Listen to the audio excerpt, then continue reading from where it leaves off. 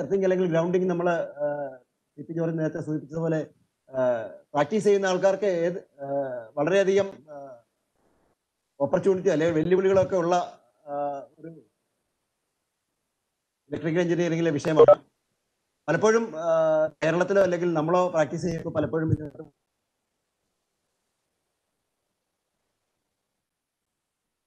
കാര്യം കഴിച്ചു പോകുന്ന ഒരു രീതിയാണ് പലപ്പോഴും കണ്ടിട്ടുള്ളത്. നമ്മുടെ ഏത് നെറ്റ്വർക്കിലാവട്ടെ, ഡിസ്ട്രിബ്യൂഷൻ നെറ്റ്വർക്കിലാവട്ടെ, ട്രാൻസ്മിഷൻ നെറ്റ്വർക്കിലാവട്ടെ, അത് അത്തരം ഒരു അവധാനത നമ്മുടെ ഭാഗത്ത് ഉണ്ടാകുന്നുണ്ട് എന്നുള്ളത് വളരെ വാസ്തവമാണ്. നമ്മളുടെ അറിവുകേടാവാം. രണ്ടാമത് ഇത്രയൊക്കെ മതി എന്നുള്ള നമ്മുടെ ചില ആത്മവിശ്വാസം ആകാം. പിന്നെ മൂന്നാമത് നമ്മളെ നിയമം കൊണ്ട് പലപ്പോഴും നമ്മൾ നിർബന്ധിക്കുന്നില്ലാത്തതുകൊണ്ടാവാം. നാലാമത് നമ്മുടെ ഒരു കൾച്ചർ ഉണ്ടാവാം. അപ്പൊ അതിനൊക്കെ ഒരു മാറ്റം വരുത്താനായിട്ട് ഇത് കഴിയട്ടെ എന്നാണ് ഞാൻ ആശംസിക്കുന്നത്. കാര്യം ഇതൊക്കെ ചെയ്യേണ്ടതായ കൃത്യമായ നിയമങ്ങളും നിയതമായ കാര്യങ്ങളും എഞ്ചിനീയറിംഗിന്റെ നിയമങ്ങളും ഒക്കെ ഇതിന് ബാധകമായിരിക്കുമ്പോൾ പോലും നമ്മൾ പലപ്പോഴും അതിനകത്ത് ഒരു അവധാനത പുലർത്തുന്നുണ്ടെന്നുള്ള കാര്യത്തിൽ സംശയമൊന്നുമില്ല. വോൾട്ട് കറണ്ടും ഏത് നെറ്റ്വർക്കിലും ഉള്ളതാണ്. അപ്പൊ അതിനെ ഒഴിവാക്കുക എന്നുള്ളത് പൂർണ്ണമായിട്ട് നമുക്ക് പറ്റില്ല. അപ്പൊ അതിനെ എങ്ങനെ പിടിച്ചു കിട്ടാം, അതിനെ എങ്ങനെ എത്രയും പെട്ടെന്ന് എർത്തിലേക്ക് വിട്ട് അവന് യൂട്ടിലൈസ് ചെയ്യാം എന്നുള്ളതായിരിക്കും നമ്മുടെ മുന്നിലുള്ള പ്രവർത്തനം. അപ്പൊ അതിനുവേണ്ടി കൃത്യമായി നമ്മൾ എല്ലാ രീതിയിലും നിയമങ്ങൾ ഉണ്ടാക്കിയിട്ടുണ്ട്. അതിനുള്ള മെത്തേഡുകളുണ്ട്. പലതരം എർത്തിങ്ങുകളുണ്ട്, സ്റ്റാൻഡേർഡുകളുണ്ട്, ഓരോ തരത്തിലുള്ളതുകൊണ്ട് അതൊക്കെ ഡിസ്കസ് ചെയ്യപ്പെടും എന്നാണ് ഞാൻ വിശ്വസിക്കുന്നത്. എന്തായാലും വളരെ ഇക്കാര്യത്തിൽ എക്സ്പീരിയൻസ്ഡ് ആയിട്ടുള്ള രണ്ടുപേരും വളരെ സജീവമായി ഈ ചർച്ച കൊണ്ടുപോകുമെന്ന് ഞാൻ വിശ്വസിക്കുന്നു. അതുകൊണ്ട് തന്നെ സന്തോഷത്തോടെ ഈ ഉദ്ഘാടനത്തിനായിട്ട് ഞാൻ പ്രഖ്യാപിക്കുന്നു.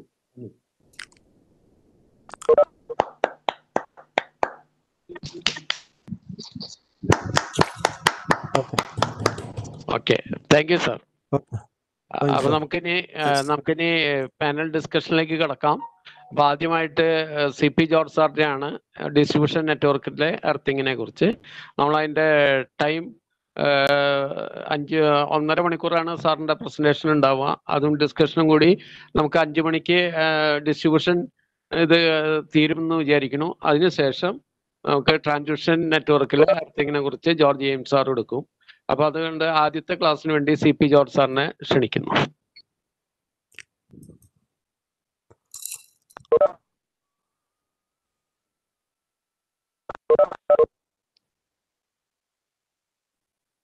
നമ്മൾ ഷെയർ ചെയ്ത് വിസിബിൾ ആയിട്ടുണ്ടോ?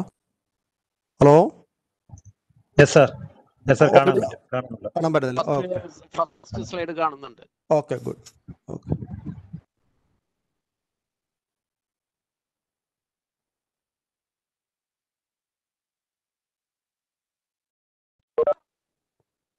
okay. Good afternoon, distinguished guests. First of all, I must thank Engineer James M. Davids, CA Distribution Center, Ernakulam, for inaugurating this webinar and panel discussion. I must introduce myself. I am CP George, retired from KSEB as Deputy CE. I will cover the relevant portions in the distribution system, and Engineer George will handle the portions covering transmission system. I must congratulate KSEB Engineers Association, its President Engineer Job, General Secretary Engineer Sunil, and others for the initiative towards knowledge sharing and professional excellence through arranging such webinars and panel discussion with the participation of various stakeholders, particularly the employees, consumers, and public. I am sure that this shall surely provide better understanding on earthing systems regarding the issues with respect to safety, protection, quality, reliability in supply of electricity. After total electrification, the focus must be on safety, quality, and reliability of electric supply, and the systems need to perform as per the expectations of the consumer.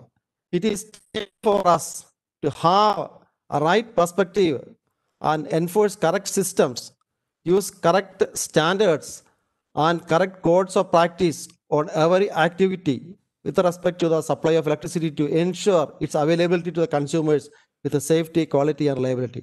I am thankful to KSEB Engineers Association for the opportunity provided to me to take part in this attempt to evaluate and address many issues with respect to the system of earthing in supply of electricity.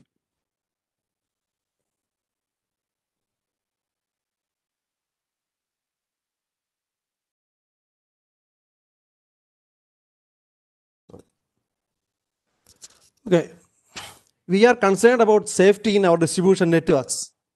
Many are confused about the neutral voltage in our installation. We are irritated and worried about the voltage fluctuations from the distribution supply system. We are now frustrated about the accidents happening from the snapped conductors in the distribution system. We are confused about the mechanism in achieving the quality, reliability, and safety in distribution and supply of electricity. Actually, these are some of the nagging problems we are facing in supply of electricity. This webinar and panel discussion by Engineers Association is an attempt to make clarity about the relevance of earthing on such matters.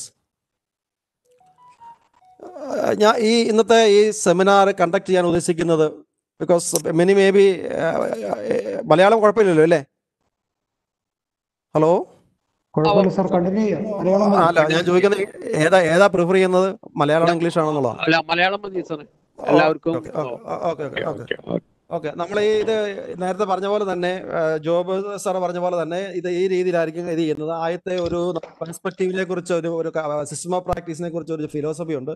അതിനുശേഷം അതിന് ഒരു question answer section, അതിനുശേഷം നമ്മൾ regulations, corresponding റെഗുലേഷൻസിനെ കുറിച്ച് ഒരു section, ഒരു description ഉണ്ട് എർത്തിങ്ങിനെ സംബന്ധിച്ച്, അതിനെക്കുറിച്ച് ഡിസ്കസ് ചെയ്ത് അതിനുശേഷം ക്വസ്റ്റ്യൻ ആൻസർ, പിന്നെ നമ്മൾ കോഡ് ഓഫ് പ്രാക്ടീസസ്, നമ്മുടെ IS കോഡുകൾ ഉണ്ട്, അതിനെക്കുറിച്ച് ഇങ്ങനെയായിരിക്കും ഇത് നടക്കുന്നത്. അതിന് ഇൻ ബിറ്റ്വീൻ നമുക്ക് ഇന്ററാക്ട് ചെയ്യണം, അതാണ് ഉദ്ദേശിക്കുന്നത്. ഈ രീതിയിലാണ് ഉദ്ദേശിക്കുന്നത്. നമുക്ക് സബ്ജക്റ്റിലേക്ക് വരയ്ക്കാം.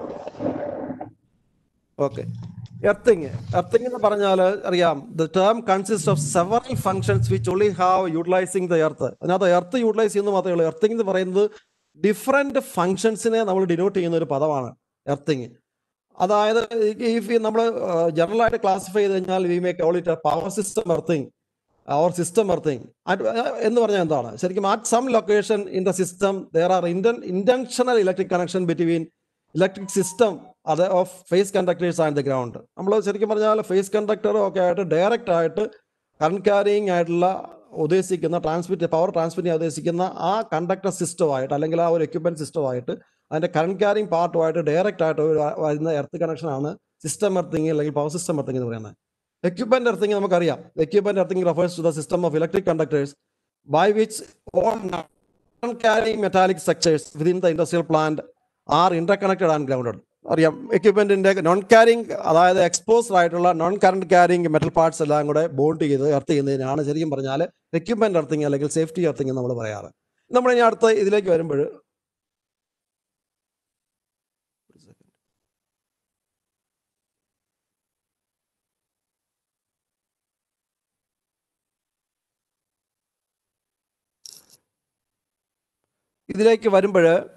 സിസ്റ്റം എർത്തിങ് എന്ന് പറഞ്ഞാൽ എന്താണെന്ന് നമുക്ക് നോക്കാം. System earthing concern all kind of deliberate measures that connects A normally live system to earth. It is normally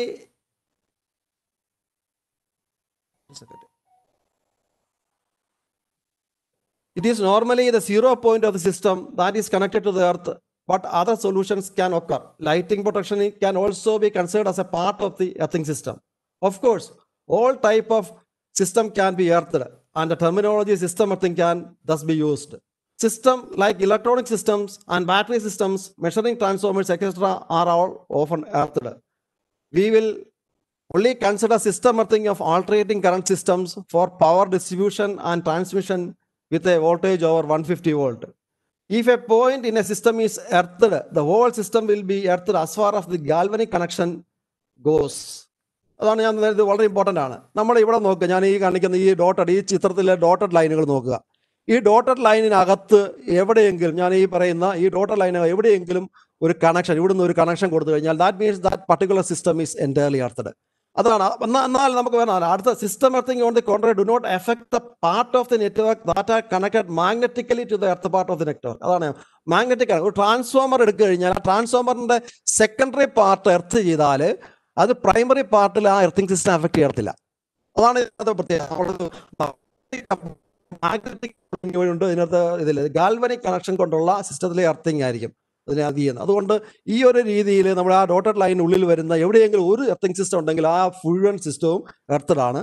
അതേസമയം ഒരു അതിൻ്റെ ആ ട്രാൻസ്ഫോമറിൻ്റെ പ്രൈമറി സൈഡിൽ എർത്ത് ചെയ്തിട്ടില്ലെങ്കിൽ അത് ഇതുമായിട്ട് യാതൊരു ബന്ധവുമില്ല, അത് എൻ്റെ സെപ്പറേറ്റ് എർത്തിങ് ആണ്. അപ്പം നമ്മുടെ എർത്തിങ് സിസ്റ്റത്തിൻ്റെ ആ സിസ്റ്റം നമ്മൾ ഉപയോഗിക്കുമ്പോൾ കോഡ് ഓഫ് പ്രാക്ടീസ് ഉപയോഗിക്കുമ്പോൾ ഇതൊരു വളരെ ഇമ്പോർട്ടൻറ്റ് കൺസെപ്റ്റാണ്. ശരിക്കും പറഞ്ഞാൽ ഗാൽവനിക് കണക്ഷൻ ഡയറക്റ്റ് ആയിട്ട് എർത്ത് ചെയ്യപ്പെട്ടാലേ ഉള്ളൂ ആ എർത്തിങ് സിസ്റ്റത്തിന്. അല്ലെങ്കിൽ നമുക്ക് അപ്പുറത്ത് അങ്ങനെ ഒരു കണക്ഷൻ ഇല്ലെങ്കിൽ നമുക്ക് വേറെ സിസ്റ്റം ഓഫ് എർത്തിങ് പ്രാക്ടീസ് ചെയ്യാം. അതാണ് ഇതിനകത്ത് ഏറ്റവും ഇമ്പോർട്ടൻ്റ് ആയിട്ടുള്ള ഫണ്ടമെൻ്റൽ ആയിട്ടുള്ള ഒരു എർത്തിങ് പ്രാക്ടീസിൻ്റെ ഒരു ഫണ്ടമെൻ്റൽ, സിസ്റ്റം എർത്തിങ്ങിൻ്റെ ഫണ്ടമെൻ്റൽ. അടുത്തറിയാം, നേരത്തെ പറഞ്ഞ പോലെ ബേസിക്കലി ഈ സിസ്റ്റം എർത്ത് എന്ന് പറയുന്നത് system earthing is needed to control, ഒരു ന്യൂട്രൽ എർത്തിങ് എന്ന് വേണമെങ്കിൽ പറയാം. അപ്പോൾ എന്തിനാണ് ഈ ന്യൂട്രൽ എർത്തിങ്, എന്തിനാണ് ഈ സിസ്റ്റം എർത്തിങ്ങിൻ്റെ ആവശ്യം? ന്യൂട്രൽ എർത്ത് ചെയ്തില്ലെങ്കിൽ എന്താ പ്രശ്നം? For system earthing is needed to control all voltages and in to provide path for earth current flow in order to facilitate sensitive earth fault protection based on the detection of the earth current flow. അതാണ് ശരിക്കും പറഞ്ഞാൽ നമുക്ക് ഒരു അല്ലെങ്കിലുള്ള പ്രശ്നം എന്ന് വെച്ചാൽ over വോൾട്ടേജിന്റെ പ്രശ്നങ്ങൾ നമ്മൾ നോൺ എർത്ത് സിസ്റ്റത്തിലേക്ക് വരുമ്പോൾ നമുക്ക് മനസ്സിലാവും. അതായത് ഓവർ വോൾട്ടേജിന്റെ പ്രശ്നങ്ങൾ വരും. പിന്നെ ഒരു എർത്ത് ഫാൾട്ട് ഉണ്ടായാൽ അതിനെ ഇത് ചെയ്യണമെങ്കിൽ നമുക്ക് ഈ പറയുന്ന കറക്റ്റായിട്ട് എർത്ത് ഫാൾട്ടിനെ ഡൈവേർട്ട് ചെയ്ത് ഒരു സെൻസിറ്റീവായിട്ട് എടുത്താൽ മാത്രമേ ഉള്ളൂ ഇത് നമുക്ക് ഈ പറയുന്ന രീതിയിലുള്ള ഒരു ഫാൾട്ട് പ്രൊട്ടക്ഷൻ ഉണ്ടാക്കാൻ പറ്റുള്ളൂ. അപ്പം പവർ സിസ്റ്റം ഗ്രൗണ്ടിങ് എന്ന് പറയുമ്പോൾ അത് പല വിധത്തിലുണ്ട്. ഡയറക്റ്റ് എർത്തിങ് ഉണ്ട്, അൺഎർത്തഡ് ന്യൂട്രൽ ഉണ്ട്, ഡയറക്റ്റ് എർത്ത് ന്യൂട്രൽ ഉണ്ട്, അൺഎർത്തഡ് ന്യൂട്രൽ ഉണ്ട്, resistance earthing, reactance earthing, പെറ്റേഴ്സൺ earthing. ഞാൻ അതിനകത്ത് അവസാനത്തെ മൂന്നാണ് നമ്മൾ ഇപ്പം പോകുന്നില്ല. ഡിസ്ട്രിബ്യൂഷൻ മാത്രത്തേക്ക് കൺസിഡർ ചെയ്യുമ്പോൾ direct earthing, അൺഎർത്തഡ് neutral distribution consider ചെയ്യുന്നതിൽ പോലും ഡയറക്റ്റ് ന്യൂട്രൽ എർത്തിങ് മനസ്സിലാക്കണമെങ്കിൽ ന്യൂട്രൽ എർത്ത് ചെയ്തില്ലെങ്കിൽ അല്ലെങ്കിൽ ബ്രേക്ക് ഉണ്ടായാൽ എന്താ സംഭവിക്കുന്നത് കൂടെ മനസ്സിലാക്കണം നമ്മൾ. അപ്പോൾ അതിന് വേണ്ടിയിട്ട് ഈ രണ്ട് പാർട്ട്, അതായത് ഡയറക്റ്റ് എർത്തഡ് ന്യൂട്രലും അൺഎർത്തഡ് ന്യൂട്രലും ഒന്ന് ആണ് പ്രധാനമായിട്ട് ഇവിടെ ഡിസ്കസ് ചെയ്യുന്നത്. ഈ grounding arrangement has advantage and disadvantage. അത് ഞാൻ പറഞ്ഞത്, each grounding arrangement has advantage and disadvantage, with choices driven by local and global standard and practices and engineering judgment. അതാണ് ശരിക്കും പറഞ്ഞത്. നമ്മൾ എല്ലാ സിസ്റ്റത്തിനും ഒരു പർട്ടിക്കുലർ സിസ്റ്റം എവിടെ യൂസ് ചെയ്യണം നമ്മൾ തീരുമാനിക്കുന്നത് അതിൻ്റെ ഉപയോഗം അനുസരിച്ചാണ്, എഞ്ചിനീയറിംഗ് പ്രാക്ടീസ് അനുസരിച്ചാണ്. ഇത് ശരിക്കും പറഞ്ഞാൽ അതിനകത്ത് സ്റ്റാൻഡേർഡ്സ് ഉണ്ട്, പ്രാക്ടീസസ് ഉണ്ട്, പിന്നെ എഞ്ചിനീയറിംഗ് ജഡ്ജ്മെന്റ്.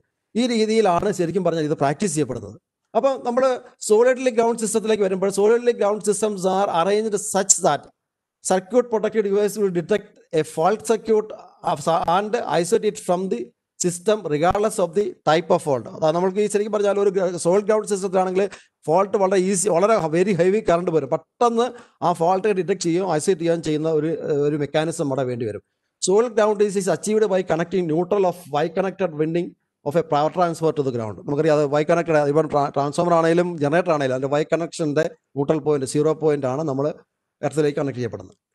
അപ്പം solid ഗ്രൗണ്ടിങ്ങിൻ്റെ advantage directly earth neutral നമുക്ക് നോക്കി അതിനകത്ത് റൈറ്റ് കാണാൻ അറിയാം. ഇതാണ് ശരിക്കും ഡയറക്ട്ലി എർത്ത് ന്യൂട്രൽ. ഒരു ഡെൽറ്റ സ്റ്റാറിൻ്റെ ന്യൂട്രൽ എർത്ത് ചെയ്തിരിക്കുന്നു, ഇപ്പോൾ ഫേസ് ഉണ്ട്. An electric connection is made between neutral point and earth. Operating technique compulsory switching of occurrence of the first installation of water. നമുക്കിവിടെ ഒരു ഫോൾട്ട് ഉണ്ടായി കഴിഞ്ഞു കഴിഞ്ഞാൽ അതൊരു ഫോൾട്ട് കറണ്ട് പാസ് ചെയ്യും വെരി ഹൈ. അതുകൊണ്ട് ഫസ്റ്റ് ഫാൾട്ടിൽ തന്നെ ആ ഫോൾട്ടിനെ സ്വിച്ച് ചെയ്യേണ്ടി വരും.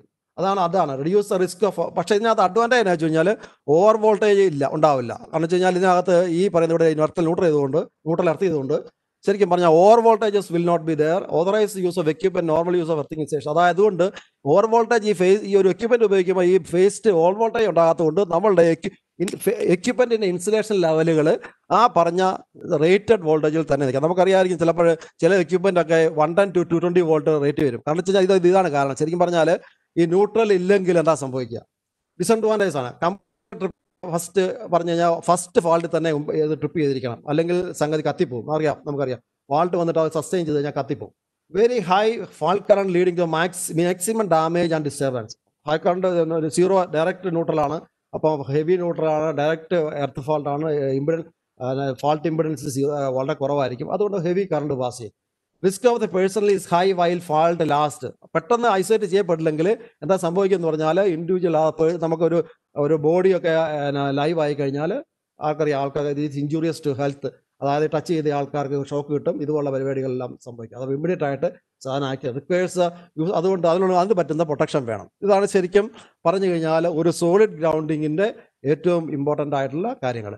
ഇനി ഒരു അൺഎർത്തഡ് ന്യൂട്രലിലേക്ക് വന്നു കഴിഞ്ഞാൽ എന്താ ഇവിടെ നടക്കുന്നത്? നമ്മൾ ഈ അൺഎർത്തഡ് ന്യൂട്രൽ ഇവിടെ കാണിച്ചിട്ടുണ്ട്. അതാണ് അൺഎർത്തഡ് neutral. ന്യൂട്രലിന് in between heavy impedance. Neutral അല്ലെങ്കിൽ പോലും അൺഎർത്തഡ് അല്ലെങ്കിൽ പോലും ഒരു ഹൈ ഇമ്പിഡൻസ് വരുന്ന ന്യൂട്രലിന് നമുക്ക് ഒരു മെഗോമിലൊക്കെ അല്ലെങ്കിൽ തൗസൻഡ്സ് ഓഫ് ഓമിൽ ന്യൂട്രലിലേക്ക് കണക്ട് ചെയ്ത് കഴിഞ്ഞാൽ ഇത് ഈസ് അൺഎർത്തഡ് എന്ന് പറയാം. അപ്പോൾ there is no electric connection between neutral and point of earth except measuring ഡിവൈസിന് വേണ്ടിയിട്ടോ അല്ല ഇങ്ങനെയുള്ള കാര്യങ്ങൾക്ക് വേണ്ടിയിട്ടുള്ള ഇതല്ലാതെ വേറൊന്നുമില്ല. അപ്പോൾ operation no switching occurs on the first. ഇതിൻ്റെ ഏറ്റവും വലിയ അഡ്വാൻറ്റേജ് എന്നാന്ന് ചോദിച്ചാൽ ഫസ്റ്റ് ഫാൾട്ടിൽ ഇത് ശരിക്കും പറഞ്ഞാൽ സ്വിച്ച് ഓഫ് ചെയ്യേണ്ട ആവശ്യമില്ല. അതാണ് ഇതിൻ്റെ അഡ്വാൻറ്റേജ്. റിലയബിലിറ്റി ചില സ്ഥലങ്ങളിൽ ഇത് ഉപയോഗിക്കുന്നത് അതുകൊണ്ടാണ്. നമുക്കറിയാം അങ്ങനെയുള്ള സ്ഥലങ്ങളിൽ ഈ സാധനം വളരെ ഒരു ഫോൾട്ട് കൊണ്ട് സപ്ലൈ പോകാൻ പറ്റാത്ത സ്ഥലങ്ങളുണ്ട്. ഫോർ എക്സാമ്പിൾ ഓപ്പറേഷൻ തിയേറ്ററുകൾ, ഇങ്ങനെയുള്ള സ്ഥലങ്ങളിലൊക്കെ ഇതുപോലുള്ള സിസ്റ്റം ഉപയോഗിക്കാം. Carry or out permanent ഇൻസേഷൻ. പക്ഷെ അങ്ങനെ വന്നു കഴിഞ്ഞാൽ എന്താ ചെയ്യേണ്ടത്? നമുക്ക് ഒരു തവണ അത് നമുക്ക് മോണിറ്റർ ചെയ്തുകൊണ്ടിരിക്കണം. അതിന് ഇൻസേഷൻ ലെവൽ മോണിറ്റർ ചെയ്തുകൊണ്ടിരിക്കണം. അല്ലെങ്കിൽ പറ്റുന്നതെന്ന് വെച്ചാൽ രണ്ടാമത്തെ ഫോൾട്ട് വിൽ ബി ഫാറ്റൽ. അതുകൊണ്ട് ആദ്യത്തെ ഒരു ഫോൾട്ട് ചെയ്ത് രണ്ടാമത് ഫോൾട്ട് ഉണ്ടാകുന്നതിന് മുമ്പ് ഈ ഫോൾട്ട് ക്ലിയർ ചെയ്ത് കഴിഞ്ഞാൽ നമുക്ക് ബെറ്റർ ആയിട്ട് മാനേജ് ചെയ്യാം. To switch up on the second ഇൻസേഷൻ will be double fault. Okay. Advantages provide continuity of service by tripping only upon occurrence of the second fault. Second fault വരുമ്പോൾ നമ്മൾ ഇതിനെക്കുറിച്ച് serious ആയിട്ട് ചിന്തിച്ചാൽ അതിന് മുമ്പ് നമുക്ക് അത് മോണിറ്റർ ചെയ്ത് ക്ലിയർ ചെയ്യാൻ പറ്റുമെങ്കിൽ അൺഎർത്തഡ് ന്യൂട്രൽ ഈസ് ഗുഡ്. അതാണ് അതിനകത്ത് ഒരു അങ്ങനെയുള്ള സ്ഥലത്ത് അത് ഉപയോഗിക്കാൻ പറ്റും. അപ്പം ഡിസഡ്വാൻറ്റേജ് ആണ് അൺഎർത്തഡ് neutral. അൺഎർത്തഡ് neutral involve use of equipment face to face ഇൻസേഷൻ level. ഇതാണ് സംഭവിക്കുന്നത്. നമ്മളിവിടെ പറ്റും അൺഎർത്തഡ് ന്യൂട്രൽ വരുമ്പോൾ ഇതിൻ്റെ കുഴപ്പം എന്നാന്ന് ചോദിച്ചു കഴിഞ്ഞാൽ ഈ അൺഎർത്തഡ് ന്യൂട്രലിൽ ഈ ഒരു ഫേസ് ഫാൾട്ട് വന്നു കഴിഞ്ഞാൽ ഈ ന്യൂട്രൽ ശരിക്കും പറഞ്ഞാൽ എന്താ പറ്റുന്ന ഒരു ഫോൾട്ട് മറ്റ് രണ്ട് ഫേസുകളും ഈ ന്യൂട്രലിന്റെ ഇതിന്റെ ലെവലിലേക്ക് വന്നിട്ട് ഫേസ് ടു ഫേസ് വോൾട്ടേജ് ഇതിനകത്തേക്ക് വരും. അതായത് ഈ ന്യൂട്രൽ പോയിന്റിൽ അതിനകത്ത് ഫേസ് 3 ആണ് ന്യൂട്രൽ ഫോൾട്ട് ആകുന്നത്. ഫേസ് 3ലേക്ക് ഇതിന്റെ വോൾട്ടേജ് വരികയും face 2ലും face 1ലും face to phase voltage വരികയും ചെയ്യും. അപ്പോൾ നമുക്കറിയാം അങ്ങനെ ഒരു സിസ്റ്റം അങ്ങനെ ഒരു സിസ്റ്റം നമുക്ക് എന്താ സംഭവിക്കുന്നത്? നമ്മുടെ ന്യൂട്രൽ പൊട്ടിപ്പോകുന്ന സിസ്റ്റം പോലെ തന്നെ ഏകദേശം. അപ്പം ഫേസ് വോൾട്ടേജ് കയറി വരും. അതാണ് ഇതിനകത്ത് ഏറ്റവും വലിയ പ്രശ്നം. പെർമനന്റ് ഫേസ് അതാണ് പിന്നെ കേബിൾ. അതുകൊണ്ട് അത് വേണ്ട ഡിവൈസ് ചെയ്യപ്പെടുന്ന എക്യുപ്മെന്റുകളെല്ലാം അതിന് വേണ്ടിയിട്ട് റേറ്റഡ് ആയിരിക്കണം. അല്ലെങ്കിൽ ആ സാധനം കത്തിപ്പോകും. നമുക്കറിയാം ഒരു ലൈറ്റ് 230 വോൾട്ട് വെച്ചിട്ട് കറക്റ്റ് വരുന്ന അത് പൊട്ടിത്തെറിക്കും. കാരണം വെച്ചാൽ അത് ഈ പറഞ്ഞ ഈ റേഞ്ചിൽ അത് വർക്ക് ചെയ്യുന്ന എക്യുപ്മെന്റ് ആയിരിക്കണം. ട്രാൻസ്ഫോമർ ആയിക്കോട്ടെ, ലോഡ് ആയിക്കോട്ടെ, മോട്ടർ ആയിക്കോട്ടെ, കേബിൾ ആയിക്കോട്ടെ, എല്ലാം ആ ഒരു റേഞ്ചിൽ വർക്ക് ചെയ്യുന്ന. അതായത് IEEE ഈ പറയുന്ന കോഡ് അനുസരിച്ച് നമ്മൾക്ക് ശരിക്കും പറഞ്ഞാൽ even severe over voltage even 6 times voltage വരെ ഇതിന് അക്രോസ് ആയിട്ട് വരാൻ സാധ്യതയുണ്ട്. അതായത് അത്രയും ആ സർജ് അത്രയും വരെ വോൾട്ടേജ് വിസ്റ്റാൻഡ് ചെയ്യുന്ന തരത്തിലുള്ള എക്യുപ്മെന്റ് വേണം. ന്യൂട്രൽ എർത്തഡ് അല്ലാത്ത ഒരു സിസ്റ്റം നമ്മൾ ഉപയോഗിക്കുകയാണെങ്കിൽ. അപ്പോൾ പിന്നെ വേണ്ടത് കമ്പൾസറി ഇൻസേഷൻ മോണിറ്ററിംഗ് വേണ്ടി വരും. കാരണം വെച്ചാൽ ഫസ്റ്റ് ഫോൾട്ട് നമ്മൾ അറിയുന്നില്ല, സെക്കൻഡ് ഫോൾട്ടിലേ ഉള്ളൂ. അപ്പം അതിന് വേണ്ടിയിട്ട് പ്രസൻസ് ഓഫ് ഒരു ഫോൾട്ട് കഴിഞ്ഞാൽ അത് presence of A maintenance person വേണം. Implementing selective protection device occurrence of first fault. അതിന് പിന്നെ ഒരു ഇതെന്ന് വെച്ചാൽ ഇതിങ്ങനെ ഫോൾട്ട് വരുമ്പോൾ അത് ഇമ്മീഡിയറ്റ് ആയിട്ട് ക്ലിയർ ചെയ്യാതെ സെക്കൻഡ് ഫോൾട്ടിലേക്ക് വരുന്നതുകൊണ്ട് ആ സമയത്ത് ഫെറോ റെസണൻസിന്റെ കാര്യം നമുക്കറിയാം. ഫെറോ റെസണൻസ് പറഞ്ഞാൽ അറിയാം നമുക്ക്. ഈ പറയുന്ന ട്രാൻസ്ഫോമറിന്റെ ഫെറോ അതാണ് ഇതിന്റെ ഡിസഡ്വാൻറ്റേജ്. ഇനിയിപ്പം അടുത്തത് choice of earthing system. Different type of system ഉണ്ടെന്ന് ഞാൻ പറഞ്ഞു. ഇപ്പൊ ആ ഡിഫറെന്റ് ടൈപ്പ് ഓഫ് സിസ്റ്റംസ് എന്തൊക്കെയാണെന്ന് നമുക്ക് നോക്കാം. അതായത് നമുക്ക് എർത്തിങ് സിസ്റ്റം ഡിഫറെന്റ് ആയിട്ടുണ്ട്. ഇന്റർനാഷണൽ IC 60364 അല്ലെങ്കിൽ IS നമുക്കറിയാം IS 3043 അനുസരിച്ച് നമുക്ക് 3 types ഓഫ് മെജോറിറ്റി ആയിട്ട് 3 ടൈപ്പ് സിസ്റ്റംസ് ആണ്. TN, TT and IT. First letter എന്ന് പറയുന്നത് T എന്ന് പറയുന്നത് ഇറ്റ്സ് എ ഫ്രഞ്ച് ലെറ്റർ ആണ്. ഫസ്റ്റ് അതായത് ടെറി എന്നുള്ള ഫ്രഞ്ച് ലെറ്ററിന്റെ ഫസ്റ്റ് വേർഡാണ്. എന്ന് പറഞ്ഞാൽ എന്തുവാണ്? Direct connection to the earth ആണ്. Direct connection. അപ്പോൾ ഫസ്റ്റ് ലെറ്റർ സോഴ്സ് ആണ്. First letter indicate the connection between earth and power supply equipment. അതായത് ജനറേറ്ററോ ട്രാൻസ്ഫോമറിന്റെ പവർ സപ്ലൈ എക്യുപ്മെന്റിന്റെ ഇതുമായിട്ട് ബന്ധപ്പെട്ട അവിടെ എർത്ത് ചെയ്തിട്ടുണ്ടോ. ഡയറക്റ്റ് എർത്ത് ആണെങ്കിൽ അത് T ആയിരിക്കും. ആ സമയം I എന്ന് പറഞ്ഞാൽ എന്താ? I എന്ന് പറഞ്ഞാൽ no point is connected with the earth except പ്രൊവാസ് through high ഇംപിഡൻസിൽ earth. അതാണ് ശരിക്കും പറഞ്ഞാൽ സോഴ്സ് സൈഡിൽ അത് എർത്ത് ചെയ്യാത്തൊരു സിസ്റ്റം ആണെങ്കിൽ അത് IT സിസ്റ്റം ആയിരിക്കും. അപ്പം ഫസ്റ്റ് ലെറ്റർ T എന്ന് പറഞ്ഞു കഴിഞ്ഞാൽ സോഴ്സിൽ അത് എർത്ത് ചെയ്തിട്ടുണ്ട്. ഫസ്റ്റ് ലെറ്റർ ഇല്ലെങ്കിൽ IT ആണ്, I ആണ്. അപ്പോൾ അടുത്ത സെക്കൻഡ് ലെറ്റർ എന്താണ്? സെക്കൻഡ് ലെറ്റർ T എന്ന് പറഞ്ഞാൽ സെക്കൻഡ് ലെറ്ററിൽ എർത്ത് കണക്ഷൻ ഉണ്ട്. അതായത് നമുക്ക് Terry direct earth connection to earth French. അതുപോലെ തന്നെ സെക്കൻഡ് അടുത്തത് N എന്ന് പറഞ്ഞാൽ എന്തുവാണ്? എർത്ത് കണക്ഷൻ ഈ supplied by the electric supply network. അതായത് നമ്മൾ സപ്ലൈ നെറ്റ്വർക്ക് തന്നെ സപ്ലൈ ചെയ്യുന്ന ഒരു എർത്തിങ് കണ്ടക്ടർ ഉണ്ടെങ്കിൽ അതിനാണ് ശരിക്കും പറഞ്ഞാൽ N കൊണ്ട് ഡിനോട്ട് ചെയ്യണേ. അപ്പം TN എന്ന് പറയുന്നത് സോഴ്സിൽ എർത്ത് ചെയ്തിട്ടുണ്ട്, സപ്ലൈ നെറ്റ്വർക്കിൽ എർത്തിങ് കണ്ടക്ടറും കൂടെ ഈ പറയുന്ന സപ്ലയർ ലൈസൻസ് പ്രൊവൈഡ് ചെയ്യുന്നുണ്ട്. അതാണ് TN. TT എന്ന് പറഞ്ഞു കഴിഞ്ഞാൽ ഇങ്ങനെ licence supply consumer പ്രമിസസിലും direct earth ഉണ്ട്. അതാണ് TT. IT എന്ന് പറഞ്ഞു കഴിഞ്ഞാൽ ഇനീഷ്യലി സോഴ്സിൽ എർത്തില്ല, പക്ഷേ എർത്തുണ്ട്. ഇത് ഈ മൂന്നാണ്. അതോടൊപ്പം തന്നെ നമുക്ക് ഈ TN കണക്ഷന് 3 ഡിഫറെന്റ് ടൈപ്പ് ഉണ്ട്. അത് TNS എന്ന് പറഞ്ഞാൽ S എന്ന് പറഞ്ഞാൽ സെപ്പറേറ്റ് കണക്ഷൻ. ഈ അവർക്ക് ഈ നമ്മുടെ ലൈസൻസ് സപ്ലൈ ചെയ്യുന്നത് ന്യൂട്രലും എർത്ത് കണ്ടക്ടറും സെപ്പറേറ്റ് ആയിട്ട് സപ്ലൈ ചെയ്യുന്നു. അതാണ് ശരിക്കും പറഞ്ഞാൽ TNS എന്ന് പറയുന്നത്. അടുത്തത് കമ്പൈൻഡ് വിത്ത് ന്യൂട്രൽ, അതായത് TNC എന്ന് പറഞ്ഞു കഴിഞ്ഞാൽ നിലവിൽ സെപ്പറേറ്റ് എർത്ത് കണ്ടക്ടർ ഇല്ല, ന്യൂട്രലും എർത്തും കൂടെ കമ്പൈൻ ചെയ്തിട്ട് ഒരുമിച്ച് പോകുന്നു. അതാണ് TNC. TNCS എന്ന് പറഞ്ഞാൽ കുറച്ച് സ്ഥലത്ത് ഇങ്ങനെ കമ്പൈൻഡ് ആയിട്ട് പോകുന്നു. അതിനുശേഷം വേണമെങ്കിൽ ഒരു പ്രിമിസസിലേക്ക് പോകുമ്പോൾ അല്ലെങ്കിൽ ഒരു ഇൻസ്റ്റലേഷനിലേക്ക് പോകുമ്പം അവിടെ വീണ്ടും വേറൊരു കണ്ടക്ടർ കൂടെ കൊടുത്ത് സെപ്പറേറ്റ് ചെയ്യുന്നു. അത് TNCS. സെപ്പറേറ്റ് ആയിട്ട് കുറച്ച് സ്ഥലത്ത് കമ്പൈൻഡ് ആണ്, കുറച്ച് സ്ഥലത്ത് സെപ്പറേറ്റ് ആണ്.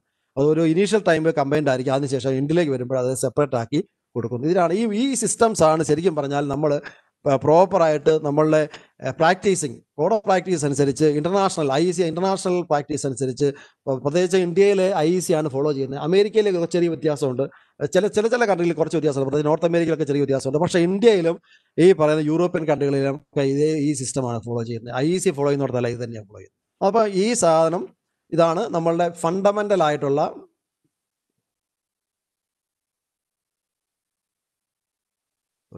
അപ്പം നോക്കിക്കഴിഞ്ഞാൽ നേരത്തെ പറഞ്ഞത് തന്നെയാണ് ഈ കാര്യങ്ങൾ. Choice of the neutral earthing system depends on the requirement and objective. നമ്മൾ ഏത് ടൈപ്പുള്ള ചോയ്സ് ആണ് ചെയ്യുന്നത് നമ്മളുടെ റിക്വയർമെന്റ് അനുസരിച്ചാണ് ശരിക്കും പറഞ്ഞാൽ എടുക്കേണ്ടത്. Sometimes several systems have to be created within one installation in order to meet safety, maintainability and operator requirement that are too dissimilar. ഒരു സിസ്റ്റം ഒരു വലിയൊരു കോംപ്ലക്സ് ശരിക്കും ഒരു ഹോസ്പിറ്റൽ ഉണ്ടാവും, ഒരു ഡൊമസ്റ്റിക് സപ്ലൈ ഉണ്ടാവും, ഇങ്ങനെയുള്ളൊരു സ്ഥലത്താണെന്ന് വിചാരിക്കുക. അവിടെ ആകുമ്പോൾ ശരിക്കും പറഞ്ഞാൽ ഡിഫറെന്റ് സിസ്റ്റംസ് ചിലപ്പോൾ ആവശ്യം ഉണ്ടാവും. ഒരു ഇൻഡസ്ട്രി ആണെന്ന് വിചാരിക്കുക, ഇൻഡസ്ട്രി അതിന്റെ കോംപ്ലക്സും അതിന്റെ ഇതും അല്ല, അവിടെയൊക്കെ അതിന്റെ റിക്വയർമെന്റ് അനുസരിച്ചുള്ള സിസ്റ്റംസ് അവർ ഡിവൈസ് ചെയ്യേണ്ടി വരും. അപ്പോൾ ആ ഡിഫറെന്റ് ടൈപ്പ് ഓഫ് സിസ്റ്റംസ് ആവശ്യമുള്ളിടത്ത് ആവശ്യം പോലെ ഉപയോഗിക്കണം. അപ്പോൾ അതുകൊണ്ട് ആ type the choice of neutral earthing system has direct effect on electromagnetic compatibility of the installation. അതുപോലെ ഒരു പ്രൊട്ടക്ഷൻ സിസ്റ്റം എല്ലാം അതനുസരിച്ച് വേണം. നമ്മൾ ഒരിക്കൽ സിസ്റ്റം ചൂസ് ചെയ്തിട്ട് വേണം നമുക്ക് എത്രമാത്രം സുരക്ഷ വേണം, നമ്മുടെ സിസ്റ്റം എന്താണ്, നമ്മൾ എങ്ങനെയാണ് സപ്ലൈ ചെയ്യുന്നത്, ആ സിസ്റ്റത്തിനനുസരിച്ചുള്ള സുരക്ഷ എങ്ങനെയാണെന്ന് ഇതെല്ലാം ഇതിനകത്ത് ഡിപ്പെൻഡ് ചെയ്തായിരിക്കുന്നത്. ഇതിനകത്ത് നമ്മുടെ പ്രൊട്ടക്ഷൻ സിസ്റ്റവും സുരക്ഷയും ഏതൊക്കെ കാര്യങ്ങൾ വേണം ഇതെല്ലാം ഈ സിസ്റ്റം ചൂസ് ചെയ്യുന്നതിനെ ഡിപ്പെൻഡ് ചെയ്തിരിക്കും. അപ്പം നമുക്കറിയാം TN തന്നെ നേരത്തെ പറഞ്ഞത് ഈ സിസ്റ്റമാണ് ഇവിടെ കാണിച്ചിരിക്കുന്നത്. ഇത് കുറച്ചുകൂടെ ഡീറ്റെയിൽ ആയിട്ട് TT സിസ്റ്റം നമുക്കറിയാം ഇവിടെ എർത്ത് ചെയ്തിട്ടുണ്ട്. പക്ഷേ ഇവിടെ നമ്മളുടെ കൺസ്യൂമർ പ്രൈസസിലാണ് ഇൻസ്റ്റലേഷൻ ആണ് എർത്ത് ചെയ്തിരിക്കുന്നത്. ഇവിടെ രണ്ടും കൂടെ കൂട്ടി ന്യൂട്രലും ഇതും കൂടെ സപ്ലൈ ചെയ്യുകയാണ്, ഒറ്റ ലൈനെ സപ്ലൈ ചെയ്യുകയാണ്. ഇവിടെയാണെങ്കിൽ TNSനകത്താണെങ്കിൽ ന്യൂട്രലും സെപ്പറേറ്റ് കണ്ടക്ടർ ഉണ്ട്, എർത്തിന് വേറെ കണ്ടക്ടർ കൊടുത്ത് ഇത് രണ്ടും ചെയ്യുന്നുണ്ട്. അതേസമയം IT സിസ്റ്റത്തിലാണെങ്കിൽ ഇവിടെ എർത്തഡ് അല്ല. ഈ TNCS ആണെങ്കിൽ കുറച്ച് പാർട്ട് വന്നു കഴിയുമ്പോൾ അടുത്തത് നമ്മൾ എർത്ത് കണ്ടക്ടർ വേറെ കൊടുക്കുന്നത് ഈ ഒരു സിസ്റ്റത്തിലേക്കാണ്. അപ്പം നമുക്ക് അടുത്ത് ആദ്യം TN സിസ്റ്റത്തിലേക്ക് പോകാം. TN സിസ്റ്റമാണ് ശരിക്കും പറഞ്ഞാൽ ഏറ്റവും കൂടുതലായിട്ട് ഉപയോഗിക്കപ്പെടുന്ന സിസ്റ്റം TN സിസ്റ്റമാണ്. പ്രത്യേകിച്ച് അതിനകത്ത് ഈ പറയുന്ന TN എർത്തിങ് സിസ്റ്റത്തിൽ one of the point in the generator transformer is connected with earth usually at star point of the 3-phase system. The body of the electrical device is connected with earth വയ earth connection at the transformer. അതാണ് ശരിക്കും ഒരു ട്രാൻസ്ഫോമറോ ജനറേറ്ററോ ആയിക്കട്ടെ അതിനകത്ത് ശരിക്കും പറഞ്ഞാൽ അവിടെ earth ചെയ്തിരിക്കും. The conductor that connect the exposed metal parts of the consumer installation is called protective earth. അപ്പം ഇൻസ്റ്റലേഷനിലുള്ള എർത്തിനെ പ്രൊട്ടക്റ്റീവ് എർത്ത് എന്ന് പറയും. ആ പ്രൊട്ടക്റ്റീവ് എർത്തിന് വേണ്ടിയിട്ട് TNSലാണെങ്കിൽ നമുക്ക് കാണാം ഇവിടെ കാണാം വേറൊരു കണ്ടക്ടർ ഇങ്ങനെ വലിച്ചു കൊടുക്കുന്നുണ്ട് കൺസ്യൂമർക്ക്. അതിനകത്ത് കണ്ടക്ടർ പോയിന്റിൽ എർത്ത് ചെയ്യുന്നില്ല, അതിന് വേറൊരു കണ്ടക്ടർ വലിച്ചു കൊടുക്കുകയാണ്. അതുപോലെ തന്നെ ഈ പറയുന്ന പെൻ കണ്ടക്ടർ PN സിസ്റ്റം TNSന് പറയുന്നത് TNC കമ്പൈൻഡ്. ഇവിടെ ഈ കമ്പൈൻഡ് ആണ് TNC കമ്പൈൻഡ് പ്രൊട്ടക്ഷൻ എർത്താണ്. അതിന് neutral conductor will always away from ഈ പറയുന്ന സിസ്റ്റത്തിൽ കൂടിയാണ് ഈ കൺസ്യൂമറിന് കൊടുക്കുക. അപ്പോൾ ഇവിടെ കൺസ്യൂമറിന്റെ എർത്തും കൺസ്യൂമറിന്റെ ന്യൂട്രലും കൂടെ ഈ പറയുന്ന സപ്ലയറുടെ ന്യൂട്രലിലേക്ക് കണക്ട് ചെയ്യുകയാണ്. ഇവിടെ നോക്കുക, ഇവിടെ അതിന് പകരം സപ്ലൈയുടെ ന്യൂട്രൽ ഇവിടം വരെ ശരിക്കും പറഞ്ഞു കഴിഞ്ഞാൽ എന്താ പറയുക, ഇവിടം വരെ ശരിക്കും പറഞ്ഞാൽ ഒറ്റ കമ്പൈൻഡറാണ്. അതിനുശേഷം ഇത് രണ്ടായിട്ട് പിരിഞ്ഞിട്ട് വേറൊരു കണ്ടക്ടറിൽ പ്രൊട്ടക്ഷൻ എർത്തും അടുത്തത് ന്യൂട്രൽ എർത്തും കൊടുത്തതാണ്. ഇതാണ് ശരിക്കും പറഞ്ഞാൽ 3 ടൈപ്പ് ഓഫ് TN സിസ്റ്റം ഉണ്ട്. ആ 3 ടൈപ്പ് ഓഫ്. ഇനി അടുത്തത് TN സിസ്റ്റത്തിലേക്ക് വരുമ്പോൾ നമ്മളിത് നോക്കുക. അതിനകത്ത് എന്താ സംഭവിക്കുന്നത്? നമ്മൾ ശരിക്കും പറഞ്ഞു കഴിഞ്ഞാൽ ഇന്ത്യൻ സിസ്റ്റം എന്ന് പറഞ്ഞാൽ നമ്മളിവിടെ ഉദ്ദേശിക്കുന്നത് CA റെഗുലേഷൻ അനുസരിച്ച് നമ്മുടെ ഇതനുസരിച്ചും പറഞ്ഞാൽ നമ്മുടെ കോഡ് ഓഫ് പ്രാക്ടീസ് അനുസരിച്ച് നമ്മളുടെ സിസ്റ്റം TNS സിസ്റ്റമാണ്. ശരിക്കും പറഞ്ഞാൽ സെപ്പറേറ്റ് എർത്തഡ് കണ്ടക്ടർ നമുക്ക് കൊടുക്കണം എന്നാണ് വെപ്പ്. ഏതൊക്കെയാലും നമ്മളൊരു TN സിസ്റ്റത്തിൽ എന്താ സംഭവിക്കണം എന്ന് നോക്കാം. ഒരു ഫോൾട്ട് ഉണ്ടായി. ഈ ഒരു ഫോൾട്ട് ഉണ്ടായി കഴിഞ്ഞാൽ ജനറൽ പ്രിൻസിപ്പിൾ ഓഫ് ഫോൾട്ടാണ്. നമ്മളിവിടെ ഒരു ഫോൾട്ട് ഉണ്ടായി, നോർമൽ കേസ് ഇവിടെ ഒരു ഫോൾട്ട് ഉണ്ടായി, ഈ ഫോൾട്ട് ഇതിലേക്ക് ഇറങ്ങി ഇതിലേക്ക് കയറി അടുത്ത TN ഈ കുറഞ്ഞ കണ്ടക്ടറിൽ കൂടെ കൊടുത്ത് തിരിച്ച് അതിൻ്റെ സോഴ്സിലേക്ക് വന്നു. ഇതാണ് ശരിക്കും പറഞ്ഞാൽ ഫോൾട്ട് ഇംപെഡൻസ് പറയുന്നത്. ഈ റൂട്ടിനകത്ത് വരുന്ന ഇംപെഡൻസിനാണ് ഫോൾട്ട് ഇംപെഡൻസ് പറയുന്നത്. അപ്പോൾ അതിനകത്ത് ഈ ഫോൾട്ട് ഇംപെഡൻസ് എത്രമാത്രം ഉണ്ടതിനെ ഡിപ്പെൻഡ് ചെയ്തിരിക്കും ഇവിടെയുള്ള. നമുക്കൊരു കാര്യം മനസ്സിലാക്കുന്നത്, ഈ കാര്യം ശരിക്കും പറഞ്ഞാൽ ഇൻഡിപെൻഡൻ്റ് ഓഫ് ദി എർത്തിങ് സിസ്റ്റമാണ്. കറക്റ്റായിട്ട് ഈ സാധനം സോഴ്സിലേക്ക് ഇതിൻ്റെ ഫോൾട്ട് കറണ്ട് പോകുന്നു, ന്യൂട്രലിലേക്ക് പോകുന്നു. അപ്പോൾ ആ ഒരു ഫോൾട്ട് കറണ്ടിനകത്ത് എർത്തിങ് സിസ്റ്റം എങ്ങനെ വർക്ക് ചെയ്യുന്നതെന്ന് പറഞ്ഞാൽ ഹെവി ഫോൾട്ട് ആകുമ്പോൾ ഹെവി കറണ്ട് വരും. അപ്പോൾ അതിനനുസരിച്ച് ഫ്യൂസ് പോവുക. അതാണ്, വേറെ ഒരു സിസ്റ്റം കിട്ടാൻ പറ്റില്ല, ഫ്യൂസ് പോവുക. അപ്പം പ്രോപ്പറായിട്ട് നമ്മുടെ റിട്ടേൺ പാത്തിൽ കൂടെ പോയോ? സംശയം പോയോ? ഹലോ, കേൾക്കാൻ പറ്റേ? കേൾക്കുന്നുണ്ട്. ഓക്കെ. നമ്മൾ ഈ പറയുന്ന ഫ്യൂസ് പോകണമെങ്കിൽ ഈ ഫോൾട്ട് കറണ്ട് നേരെ ഇവിടെ സോഴ്സ് ഇംപെഡൻസിലേക്ക് വരണം. ഇൻ ബിറ്റ്വീൻ അല്ലെങ്കിൽ ഈ സാധനം ഈ പറയുന്ന ന്യൂട്രൽ കൂടെ വരില്ല. അപ്പോൾ ഈ ഒരു കാര്യം വളരെ ഇമ്പോർട്ടൻ്റ് ആണ്. PN സിസ്റ്റത്തിനകത്ത് ഫോൾട്ട് കറണ്ട് നമ്മുടെ ശരിക്കും പറഞ്ഞാൽ PNS. പക്ഷെ നമുക്കറിയാമല്ലോ ഈ ഒരു കാര്യങ്ങൾ നമ്മളിതിലേക്ക് വരുമ്പോൾ ഇതിനകത്ത് ഒരു കാര്യം നിങ്ങൾ ശ്രദ്ധിക്കേണ്ട കാര്യം, ഇതൊന്നും എങ്ങനെ ചേർത്തിട്ടില്ല. നമ്മുടെ ക്രോസ് ബാറിലൊക്കെ വെച്ചിട്ട് ന്യൂട്രൽ അടിച്ചോണ്ട് പോകുമ്പോൾ എന്താ സംഭവിക്കുന്നത് വെച്ചാൽ ഇതൊക്കെ നമ്മൾ അവിടെ ഡൈല്യൂട്ട് ചെയ്യപ്പെടുകയാണ്. ക്രോസ് ആമില്ലാതെ വെച്ചിട്ട് ഇൻസ്റ്റേഷൻ ഇല്ലാതെ ന്യൂട്രൽ വലിച്ചുകൊണ്ട് പോവുക. അല്ലെങ്കിൽ ഇതൊക്കെ ചെയ്യുമ്പോൾ ഇവിടെ ഇത് ഡയറക്റ്റ് ആയിട്ട് ഈ പറയുന്ന എക്യുപ്മെന്റിൽ നിന്ന് ഒരു ഫോൾട്ട് ഉണ്ടായി കഴിഞ്ഞാൽ ഫോൾട്ട് ലൊക്കേറ്റിൽ നിന്ന് കൃത്യമായിട്ട് ഇങ്ങോട്ട് പോരണം. അപ്പോൾ ആണ് കൃത്യമായിട്ട് ആ കറണ്ട് കൃത്യമായിട്ട് നമ്മുടെ ഫ്യൂസിൽ എഫക്റ്റ് ചെയ്തിട്ട് ആ ഫ്യൂസിനെ കളയുന്നു. അതാണ് ശരിക്കും ഇതിന്റെ അഡ്വാൻറ്റേജ് എന്ന് വെച്ചാൽ ലോ കോസ്റ്റ്. അതായത് protective devices are used for fault current and over currents. അതുകൊണ്ട് ശരിക്കും ഈസിയാണ്. Earth connection has no effect on the safety of the people. Low sensitivity to disturbance. Equipotential neutral earthing ആണ് ശരിക്കും പറഞ്ഞാൽ ഡിസ്റ്റർബൻസിന്റെ കാര്യമില്ല. ഡിസഡ്വാൻറ്റേജസ് ഈ system high fault current ആണ്. അതായത് ശരിക്കും പറഞ്ഞാൽ generation disturbance of the risk of fire particular in TNC system. അതായത് ഈ പറഞ്ഞ ഹൈ ഫോൾട്ട് ആയതുകൊണ്ട് ശരിക്കും പറഞ്ഞാൽ ഈ എന്താ പറയുക, ഫയറിന് റിസ്ക് ഉണ്ട്. Need accurate. വേറെ വെരി ഇമ്പോർട്ടൻ്റ് കാര്യം എന്ന് വെച്ചാൽ ഈ സിസ്റ്റം ഡിസൈൻ ചെയ്യുമ്പോൾ നമ്മളൊരു കാര്യം മനസ്സിലാക്കേണ്ടത്, ഈ സിസ്റ്റം ഡിസൈൻ ചെയ്യുമ്പോൾ ഇതിന്റെ ഫാൾട്ട് കറണ്ട് എന്ന് പറയുന്നത് നമ്മൾ നേരത്തെ പറഞ്ഞ പോലെ ഫാൾട്ട് ഇംപെഡൻസ് ആണ്. ഫാൾട്ട് ഇംപെഡൻസ് പറഞ്ഞാൽ ഡിഫറെന്റ് ലൊക്കേഷൻസ് ലെങ്ത് കൂടും തോറും ഫാൾട്ട് ഇംപെഡൻസ് കൂടിക്കൊണ്ടിരിക്കും. അതുപോലെ തന്നെ ഒരു ലൈൻ പൊട്ടി വീണെന്ന് വിചാരിക്കുക. പൊട്ടി വീണ എന്താ സംഭവിക്കുക? ഫാൾട്ട് ഇംപെഡൻസ് ഇല്ല, അത് നേരെ വന്ന് കിടക്കുകയാണ്. അതിനകത്ത് ശരിക്കും പറഞ്ഞാൽ വെരി ഹൈ ഫാൾട്ട് ഇംപെഡൻസ് ആണ്. അപ്പോൾ അവിടെ ഫ്യൂസ് പോകത്തില്ല. ഒരു ലൈൻ പൊട്ടി വീണ് കഴിഞ്ഞാൽ ഒരു ഫേസ് പൊട്ടി താഴോട്ട് വീണാൽ അത് റിട്ടേൺ കയറി ഇങ്ങോട്ട് വരുന്നില്ല. അത് ശരിക്കും പറഞ്ഞാൽ അവിടെ ഇപ്പോൾ വെരി ഹെവി ഫാൾട്ട് ഇംപെഡൻസ് ഉണ്ടാകുന്നു. അപ്പോൾ അതിനകത്ത് ഇൻ ബിറ്റ്വീൻ നിയർലി അണർത്ത് ന്യൂട്രലിൽ ഉണ്ടാകുന്ന പോലെ ഒരു ഫോൾട്ടാണ് അവിടെ ഉണ്ടാകുന്നത്. അപ്പോൾ അതുകൊണ്ട് എന്താ സംഭവിക്കുക? ഫസ്റ്റ് ഫോൾട്ട് അത് സംഭവിക്കുന്നുണ്ടോ? ശരിക്കും പറഞ്ഞാൽ ഇവിടെ ഇത് പോകത്തില്ല. അതുകൊണ്ട് ഇതിനെ ഈ സിസ്റ്റം ഒരു പർട്ടിക്കുലർ ആംബിയറിൽ അവിടെ ഡിസൈൻ ചെയ്യാന്നുള്ളതാണ്. ഇതിന്റെ ലെങ്ത് കൂടുന്നതനുസരിച്ച് അതിന്റെ സിസ്റ്റത്തിന്റെ ലെങ്തോ സിസ്റ്റത്തിന്റെ എക്സ്പാൻഷൻ വരുന്നതനുസരിച്ച് ഇതിന്റെ ഒരു റിലേ സെറ്റ് ചെയ്യണമെങ്കിൽ അതനുസരിച്ച് നമുക്ക് പറ്റത്തില്ല. അവിടുത്തെ ഫാൾട്ട് കറണ്ട് ആ ഫാഗൻഡിലെ ഫാൾട്ട് കറണ്ട് അനുസരിച്ച് റിലേ സെറ്റ് ചെയ്യേണ്ടി വരും. അപ്പോൾ അതൊരു പ്രാക്ടിക്കലായിട്ട് ഉണ്ടാക്കുന്ന ഒരു കാര്യമാണ്. ശരിക്കും പറഞ്ഞാൽ ഇതിനെ ഈ ഒരു സിസ്റ്റത്തിൽ നമുക്ക് ഒരു കറക്റ്റായിട്ട് ഒരു ബ്രേക്കർ അല്ലെങ്കിൽ നമ്മുടെ സിസ്റ്റം ഡെഡ് ആക്കുക എന്നുള്ളത് അത് ഒരു കോംപ്ലക്സിറ്റി ഉള്ള കാര്യമാണ്. അപ്പോൾ അത്ര റിലയബിലിറ്റി കുറവാണ് ശരിക്കും പറഞ്ഞാൽ ഈ ഒരു സിസ്റ്റത്തിൽ. പക്ഷേ സിമ്പിളാണ്. ഈ പറയുന്ന ഷോർട്ട് സർക്യൂട്ട് വരുമ്പോൾ ഹൈ കറണ്ട് വരുന്നു, പാസ്സാവുന്നു. അതാണ് നമ്മുടെ ഈ പറയുന്നത് ഓവർ കറണ്ട് ആൻഡ് ഷോർട്ട് സർക്യൂട്ടാണ് ഇതിന്റെ ബേസിക് ഫണ്ടമെന്റൽ. ഇത് അടുത്ത TT സിസ്റ്റത്തിലേക്ക് പോകാം. ഇതാണ് നമുക്കറിയാം. ഇതാണ് TT സിസ്റ്റം. ഇവിടെ സോഴ്സ് എർത്ത് ചെയ്തിട്ടുണ്ട്, ഇപ്പോഴത്തെ കൺസ്യൂമറിന്റെ പോയിന്റ് എർത്ത് ചെയ്തിട്ടുണ്ട്. അപ്പോൾ ഇതിന്റെ TT സിസ്റ്റം എന്താ സംഭവിക്കുന്ന? The protective earth connection of the consumer provided by local earth ഇലക്ട്രോഡാണ്. ഇതിനകത്ത് പ്രശ്നം എന്താണെന്ന് നോക്കുക. ഇതിനകത്ത് ഒരു നോക്കിക്കഴിഞ്ഞാൽ ഇവിടെ അഡ്വാൻറ്റേജ് എന്ന് വെച്ചാൽ ഇവിടെ ശരിക്കും പറഞ്ഞാൽ ഒരു കണ്ടക്ടർ വലിക്കേണ്ട ആവശ്യമില്ല.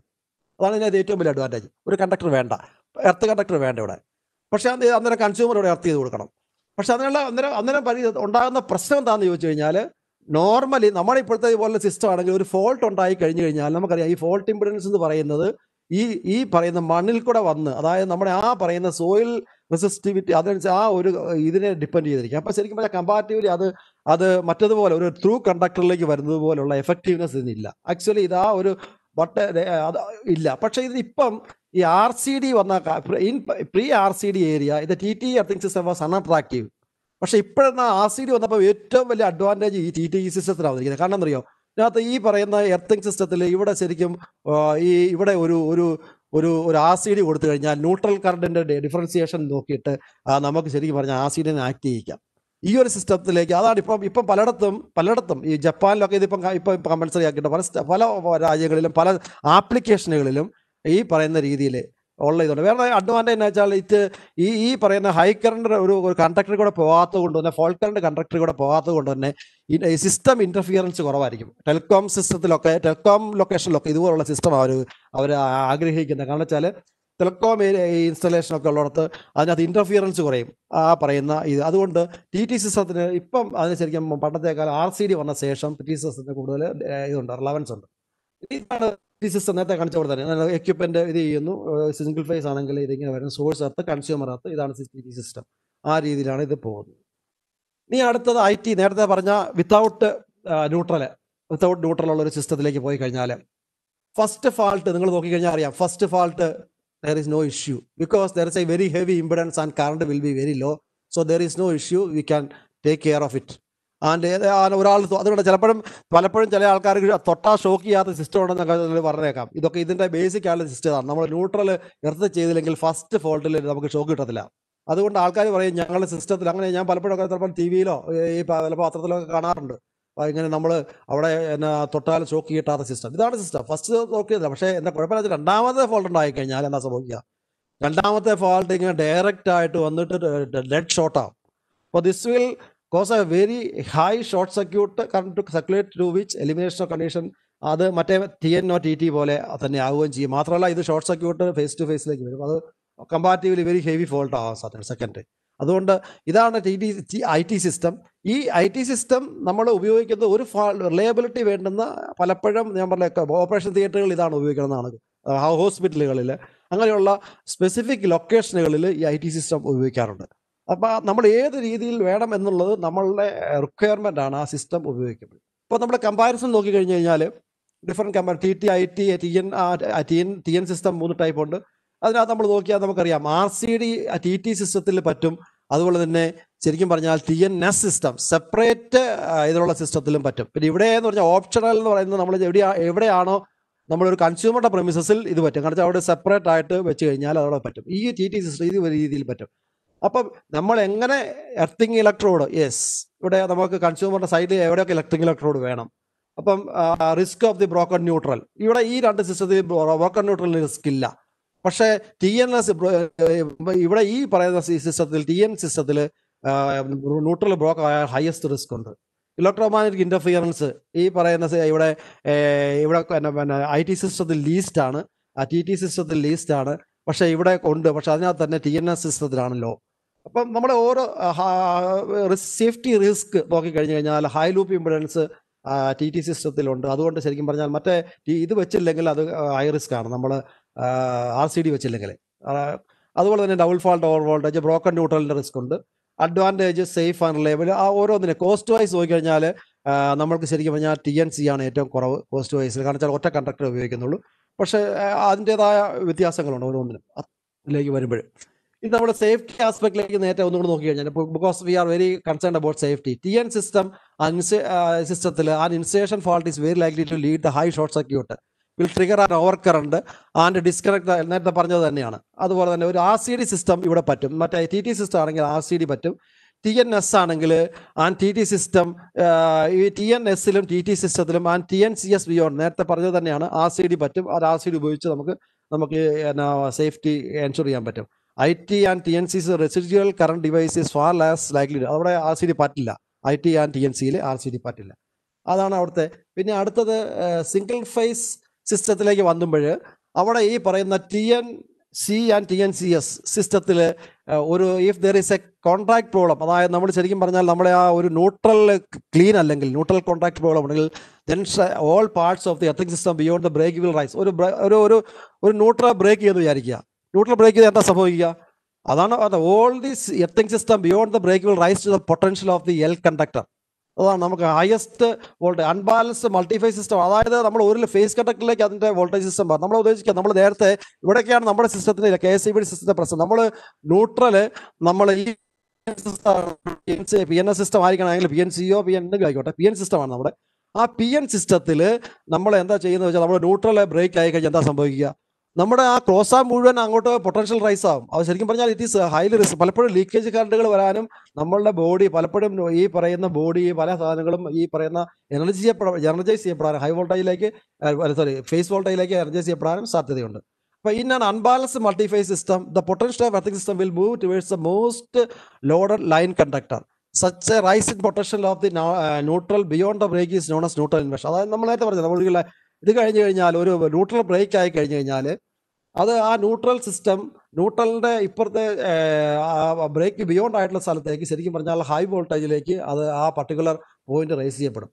അതുകൊണ്ടുണ്ടാകുന്ന due to risk of the lost neutral rising earth metal work to a dangerous potential coupled with increased shock risk from the proximity to the good contact with the true earth, use of TNCS നമ്മൾ നേരത്തെ ആ TNC system പലയിടത്തും ഈ പറയുന്ന ചില സ്ഥലങ്ങളിലൊക്കെ is band some countries four specific site like shows up by boards and strongly discouraged to use of on farms and outdoor buildings. In such cases it is recommended to make outdoor wiring TT with RCD and separate earth electrode. നമുക്ക് അത് ഞാൻ പറയാം, ഇതിൻ്റെ safety requirement അനുസരിച്ച് system design ചെയ്തില്ലെങ്കിൽ ഇത് ശരിക്കും പറഞ്ഞാൽ റിസ്ക് ഉണ്ട്. ഈ പറഞ്ഞതിന് ഒരു സമ്മറി പറഞ്ഞു കഴിഞ്ഞാൽ ഈ IT സിസ്റ്റം നേരത്തെ ഞാൻ പറഞ്ഞത് തന്നെയാണ്. IT systems first ഇൻസ്റ്റേഷൻ ഫാൾട്ടിൻ്റെ പ്രയോജനമുണ്ട്. However, first instance fault can effectively turn IT system into a chain system, and second പ്രശ്നമുണ്ട് multi-phase IT system. If one of the line conductor made contact with earth, it would cause other phase core to rise the face-to-face voltage relative to that. അതാണ് നമുക്കറിയാം, ഒരിക്കൽ ഒരു face fault ആയി കഴിഞ്ഞാൽ മറ്റ് രണ്ട് ഫേസുകളും ഈ പറയുന്ന ഫേസ് ടു ഫേസ് വോൾട്ടേജിലേക്ക് റൈസ് ചെയ്യും. അതുകൊണ്ട് അതിലുള്ള ട്രാൻസിയന്റ് ഓവർ വോൾട്ടേജ് ഉണ്ടാകാനും സാധ്യതയുണ്ട്. അതാണ് ഈ പറയുന്ന വിത്തൗട്ട് ന്യൂട്രൽ എർത്തിങ് ഉള്ള സിസ്റ്റത്തിന്റെ പ്രശ്നം. അപ്പം TNC and TNC connection between the combined neutral earth core of the. അതുപോലെ തന്നെ ഈ പറയുന്ന TNCS സിസ്റ്റത്തിലോ ഇതുപോലുള്ള കുഴപ്പമില്ല. നമ്മൾ ഡയറക്റ്റ് വെക്കുമ്പോഴും ഫോൾട്ട് കറണ്ട് ആയി കഴിഞ്ഞാൽ ആ ഫോൾട്ട് കറണ്ട് ക്യാരി ചെയ്യാൻ പറ്റുന്ന രീതിയിലുള്ള ഒരു കണ്ടക്ടറിൻ്റെ സൈസും എക്യുപ്മെൻറ്റ് സൈസും ഒക്കെ ഡിവൈസ് ചെയ്തിരിക്കണം. അതാണ് TNCS സിസ്റ്റത്തിൻ്റെ. ഇനി നമ്മൾ ഈ പറയുന്ന ഒരു ബ്രോക്കൺ ന്യൂട്രലിലേക്ക് ഞാനത് പോവുകയാണ്. ഇപ്പോൾ ഒരു ബ്രോക്കൺ ന്യൂട്രൽ വന്ന് എന്താ സംഭവിക്കുക? ഇത് വളരെ വളരെ കോമൺ ആയിട്ട് നമ്മുടെ ഡിസ്ട്രിബ്യൂഷൻ സിസ്റ്റത്തിൽ ഉണ്ടാകുന്ന ഒരു സാധനമാണ് കോമൺ ന്യൂട്രൽ. നമ്മൾ ഇവിടെ ബ്രേക്ക് ചെയ്തു, കാണാമെന്ന് വിചാരിക്കുന്നു. ഇത് ബ്രേക്ക് ചെയ്താൽ എന്താ സംഭവിക്കുക? നമുക്ക് RYB ഇവിടെ എർത്ത് ചെയ്തിട്ടുണ്ട്, ഇത് സാധനം ബ്രേക്ക് ചെയ്തു, ഇതിന് ഇപ്പുറത്തേക്ക് എർത്തില്ല. അപ്പോൾ എന്താ സംഭവിക്കുക? We will have face to phase voltage across these two faces. പക്ഷേ നമുക്കൊരു ന്യൂട്രൽ ലൈൻ ഉണ്ട്. ഈ ന്യൂട്രൽ ലൈൻ എന്താ പറ്റുന്നത്? ഇത് ശരിക്കും പറഞ്ഞാൽ ഈ അക്രോസ് ആയിട്ട് ന്യൂട്രൽ ഇത് ചെയ്ത് കഴിഞ്ഞാൽ ഇതിനെ ബ്രേക്ക് ചെയ്ത് കഴിഞ്ഞിട്ട് ഇപ്പുറത്തേക്ക്, അപ്പോൾ ഈ വോൾട്ടേജ് ഇത് 400 വോൾട്ടാണെന്ന് വിചാരിക്കുക നമ്മൾ ഫേസ് ടു ഫേസ്. അപ്പോൾ 400 വോൾട്ട് ഇതിന് ബിറ്റ്വീൻ ഷെയർ ചെയ്യുന്നു. ഇത് എങ്ങനെയാണ് ഷെയർ ചെയ്യുന്നത്? അവിടെയാണ് വോൾട്ടേജ് ഫ്ലക്ച്വേഷൻ ഉണ്ടാകുന്നത്. അതായത് depends on the load. VL1 must be equal to, ഇത് ശരിക്കും പറഞ്ഞാൽ ഈ പറയുന്ന കറണ്ട് രണ്ടും കൂടെ ഇത് വോൾട്ടേജ് രണ്ടും കൂടെ ഷെയർ ചെയ്യുന്നത് ബേസ്ഡ് ഓൺ ദി ലോഡാണ്. ലോഡ് അനുസരിച്ച് വോൾട്ടേജ് ഷെയർ ചെയ്യും. ലോഡ് കൂടുന്നതനുസരിച്ച് ആരെങ്കിലും സ്വിച്ച് ഓൺ ചെയ്യുമ്പോൾ അവിടെ ആ ഫേസിൽ വോൾട്ടേജ് കൂടും, മറ്റേ ഫേസ് വോൾട്ടേജ് കുറയും. അപ്പോൾ ഇത് തമ്മിൽ ഇങ്ങനെ ആൾക്കാർ ലോഡ് സ്വിച്ച് ഓഫ് ചെയ്ത് സ്വിച്ച് ഓൺ ചെയ്യുന്നതനുസരിച്ച് ഇതിങ്ങനെ മാറിക്കൊണ്ടിരിക്കും. അപ്പം ഇതാണ് ഏറ്റവും വലിയ ന്യൂട്രൽ കോണ്ടാക്ട് നമ്മുടെ സിസ്റ്റത്തിൽ. വളരെ കണ്ടിന്യൂറ്റി എന്തെങ്കിലും പ്രശ്നം ഉണ്ടെങ്കിൽ, അല്ലെങ്കിൽ ന്യൂട്രൽ ശരിയല്ലെങ്കിൽ, അല്ലെങ്കിൽ ന്യൂട്രൽ ബ്രേക്ക് ചെയ്ത് കഴിഞ്ഞാൽ ഈ പറഞ്ഞ വളരെ കൃത്യമായിട്ട് ഉള്ള വോൾട്ടേജിൻ്റെ ഫ്ലക്ച്വേഷൻസ് വളരെ കോമൺ ആയിട്ട് സീരിയസ് ആയിട്ടുണ്ടാകും. അപ്പോൾ ഈ neutral is very very important to see that neutral continuity up to the source, that neutral point, അതായത് ഈ പറയുന്ന പോയിന്റിലേക്ക് നമ്മൾ എൻഷുർ ചെയ്തിരിക്കണം. ഇങ്ങനെയാണ് ഈ ന്യൂട്രൽ വോൾട്ടേജിൻ്റെ പ്രശ്നങ്ങൾ ഉണ്ടാകാറ്. ന്യൂട്രൽ വോൾട്ടേജ് അല്ല, ഈ വോൾട്ട് ഫ്ലക്ച്വേഷൻ ഡിസ്ട്രിബ്യൂഷനിൽ പലപ്പോഴും ഫേസ് കയറി വരുന്ന പ്രശ്നങ്ങളും വോൾട്ട് ഫ്ലക്ച്വേഷൻ്റെ ഫേസുകളൊക്കെ ഉണ്ടാകും. ഇനി അടുത്തതിലേക്ക് വന്നു കഴിഞ്ഞാൽ ഇവിടെ ഒരു സൈസ് നോക്കാം. ഇവിടെ എന്താ സംഭവിച്ചാൽ ഇവിടെ അപ്പോൾ എന്താ സംഭവിക്കുന്നത്? മൾട്ടിപ്പിൾ എർത്ത് ആകുമ്പോൾ ശരിക്കും പറഞ്ഞു കഴിഞ്ഞാൽ ഇവിടെ നമ്മൾ ഒരു കൺസ്യൂമർ എർത്ത് ചെയ്തിട്ടുണ്ടെങ്കിൽ ഈ പറഞ്ഞ പോയിന്റിൽ ന്യൂട്രൽ ബ്രേക്ക് ഉണ്ടായാലും ഇത് ഇങ്ങനെ ഒരു കണക്ഷൻ ത്രൂ ഇതുവഴി വരുന്നതുകൊണ്ട് ഈ പറയുന്ന ഇവിടെ ഫേസ് വോൾട്ടേജ് ചേഞ്ചസ്, അതായത് ഫ്ലക്ച്വേഷൻസ് ഉണ്ടാവില്ല. അതുകൊണ്ടാണ് ശരിക്കും പറയുന്നത് നമ്മൾ ഇതൊക്കെ പറയുമ്പോൾ നമ്മുടെ ആ ഈ CAയുടെയും ഇതിൻ്റെ കോഡ് ഓഫ് പ്രാക്ടീസൊക്കെ പറയുമ്പോൾ അതുപോലെ കൃത്യമായിട്ട് നമ്മൾ ചെയ്യാത്തത് കൊണ്ട് ഉള്ള പ്രശ്നങ്ങളിലേക്കാണ് വരുന്നത്. അപ്പോൾ ഈ പറഞ്ഞ ഒരു മൾട്ടിപ്പിൾ എർത്ത് സിസ്റ്റം ഉണ്ടെങ്കിൽ അതിന് ഈ ഒരു പ്രയോജനമുണ്ട്. പക്ഷെ അതിനുള്ള കുഴപ്പമെന്ന് വെച്ചാൽ നമ്മളിവിടെ RCD ഉപയോഗിക്കാൻ പറ്റത്തില്ല. ആസിഡ് പോയി കിടങ്കിൽ ഈ പറഞ്ഞ രീതിയിൽ കൃത്യമായിട്ട് ന്യൂട്രൽ മാത്രമേ നമ്മൾ എർത്ത് ചെയ്യാവുള്ളൂ, വേറെ എർത്ത് ചെയ്യാൻ പാടില്ല. അതായത് അതാണ് നമ്മളുടെ ഇതിൻ്റെ ഒരു പ്രധാന ഇത്. ഇനി അടുത്തത് നമുക്ക് ഇത്രയാണ് ഒരു ജനറൽ ആയിട്ട് കൺസെപ്ച്വൽ ആയിട്ട് എർത്തിങ് പ്രാക്ടീസിനെ കുറിച്ച്. ഇനി എന്തെങ്കിലും ക്വസ്റ്റ്യൻ ആൻസർ ഉണ്ടെങ്കിൽ പറയാം, ആർക്കെങ്കിലും ക്വസ്റ്റ്യൻസ് ഉണ്ടെങ്കിൽ നമുക്കറിയാം. Okay, hello.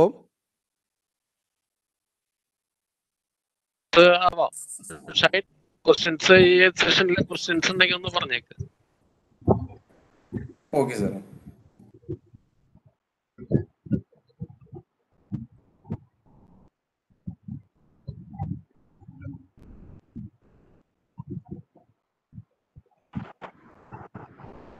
സർ പറഞ്ഞു. നമുക്ക് ഈ റിട്ടേൺ സപ്ലൈ വരുന്നുണ്ടല്ലോ 11 kVയിലത്തെ എർത്തിലൂടെയുള്ള റിട്ടേൺ സപ്ലൈ, അത് നമ്മുടെ ഈ ഡിസ്ട്രിബ്യൂഷൻ നമ്മുടെ ന്യൂട്രൽ നമ്മൾ എർത്ത് ചെയ്തിട്ടുണ്ട്. അതിലേക്ക് റിട്ടേൺ സപ്ലൈ നമ്മുടെ ന്യൂട്രൽ സപ്ലൈയിലേക്ക് വരും. അല്ല, 11 kVയുടെ സപ്ലൈ ന്യൂട്രലിലേക്ക് വരുന്നുണ്ടോ? എനിക്ക് പറഞ്ഞ ക്വസ്റ്റ്യൻ മനസ്സിലായില്ല. 11 kVയുടെ സപ്ലൈ സബ്സ്റ്റേഷന്റെ അടുത്ത്. ഓക്കെ. അത് ന്യൂട്രലിലേക്ക് വരുന്നത് ശരിക്കും പറഞ്ഞാൽ ഈ പറഞ്ഞ സിസ്റ്റമായിട്ട് വന്നില്ല. അത് അവസാനം നമ്മൾ അത് ശരിക്കും ഇൻഡക്ഷൻ കൊണ്ടോ അല്ലെങ്കിൽ അവിടുത്തെ കണക്ഷൻ എർത്തിങ് സിസ്റ്റത്തിന്റെ സബ്സ്റ്റേഷന്റെ എർത്തിങ് സിസ്റ്റത്തിന്റെ പ്രശ്നം കൊണ്ടോ ന്യൂട്രലിലേക്ക് വരുന്നത്.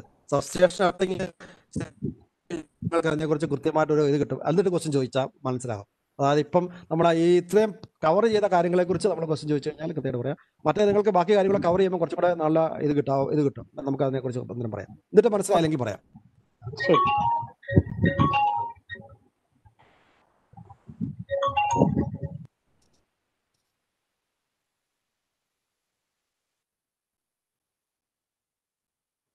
ഹലോ, ഇല്ലെങ്കിൽ നമുക്ക് അടുത്ത് കൊണ്ടുപോകാം, കണ്ടിന്യൂ ചെയ്യാം.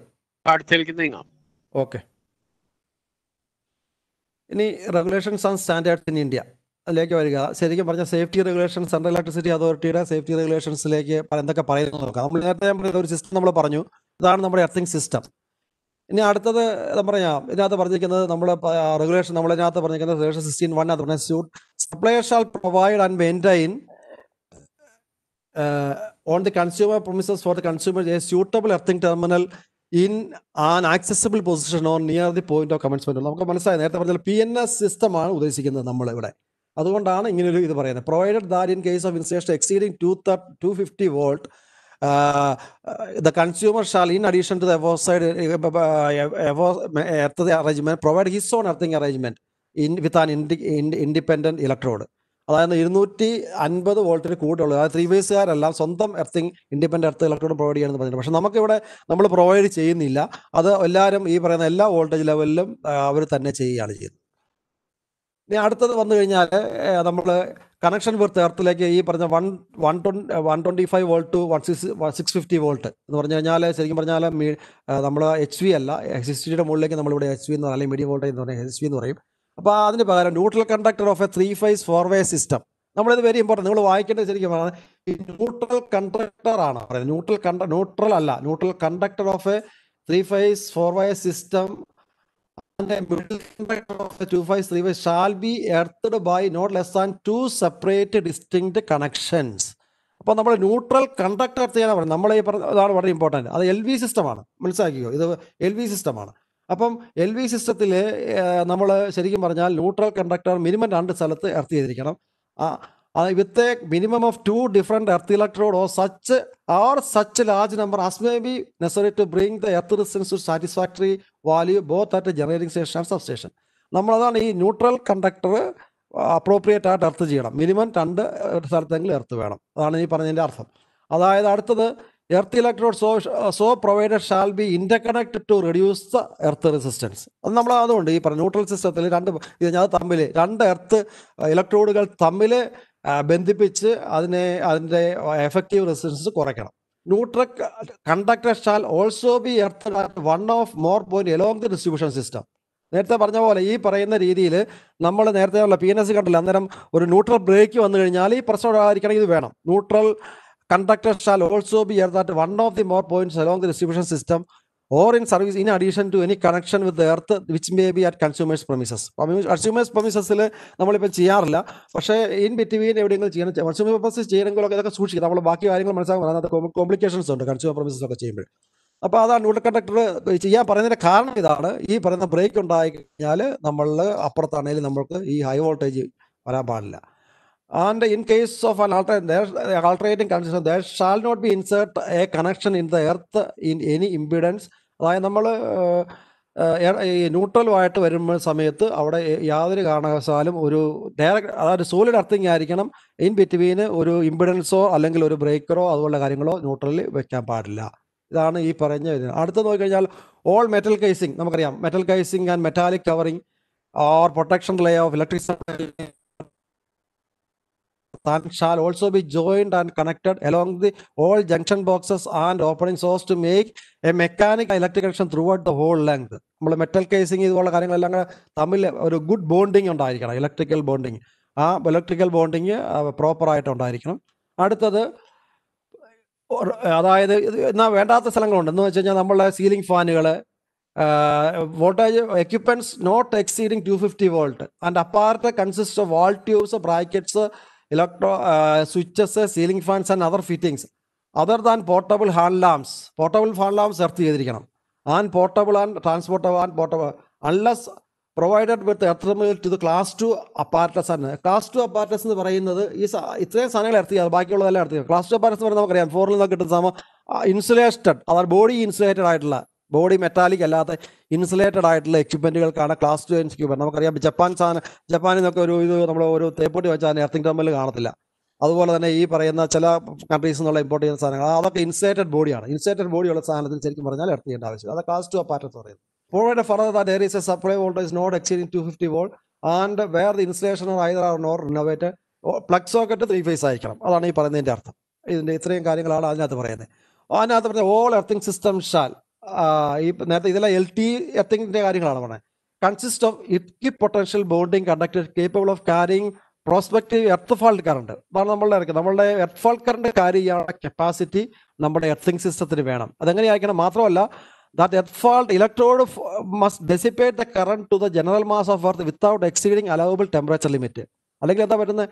ആ സാധനം കഴിഞ്ഞു, ആ സാധനം തന്നെ മെൽറ്റായി പോകും. അതായത് ടെമ്പറേച്ചർ കൂടിക്കഴിഞ്ഞ് കഴിഞ്ഞാൽ അതിൻ്റെ അവിടെ അത് കഴിഞ്ഞു പോകും, അതിൻ്റെ ക്യാരക്ടറിസ്റ്റിക്സ് അതെല്ലാം. അപ്പം അത് നമ്മൾ എർത്തിങ് സിസ്റ്റം നമ്മൾ ഫാൾട്ട് കറണ്ട് ഉണ്ടെങ്കിൽ ആ ഫാൾട്ട് കറണ്ട് ഡിസിപ്പേറ്റ് ചെയ്യാൻ കേപ്പബിൾ ആയിരിക്കണം.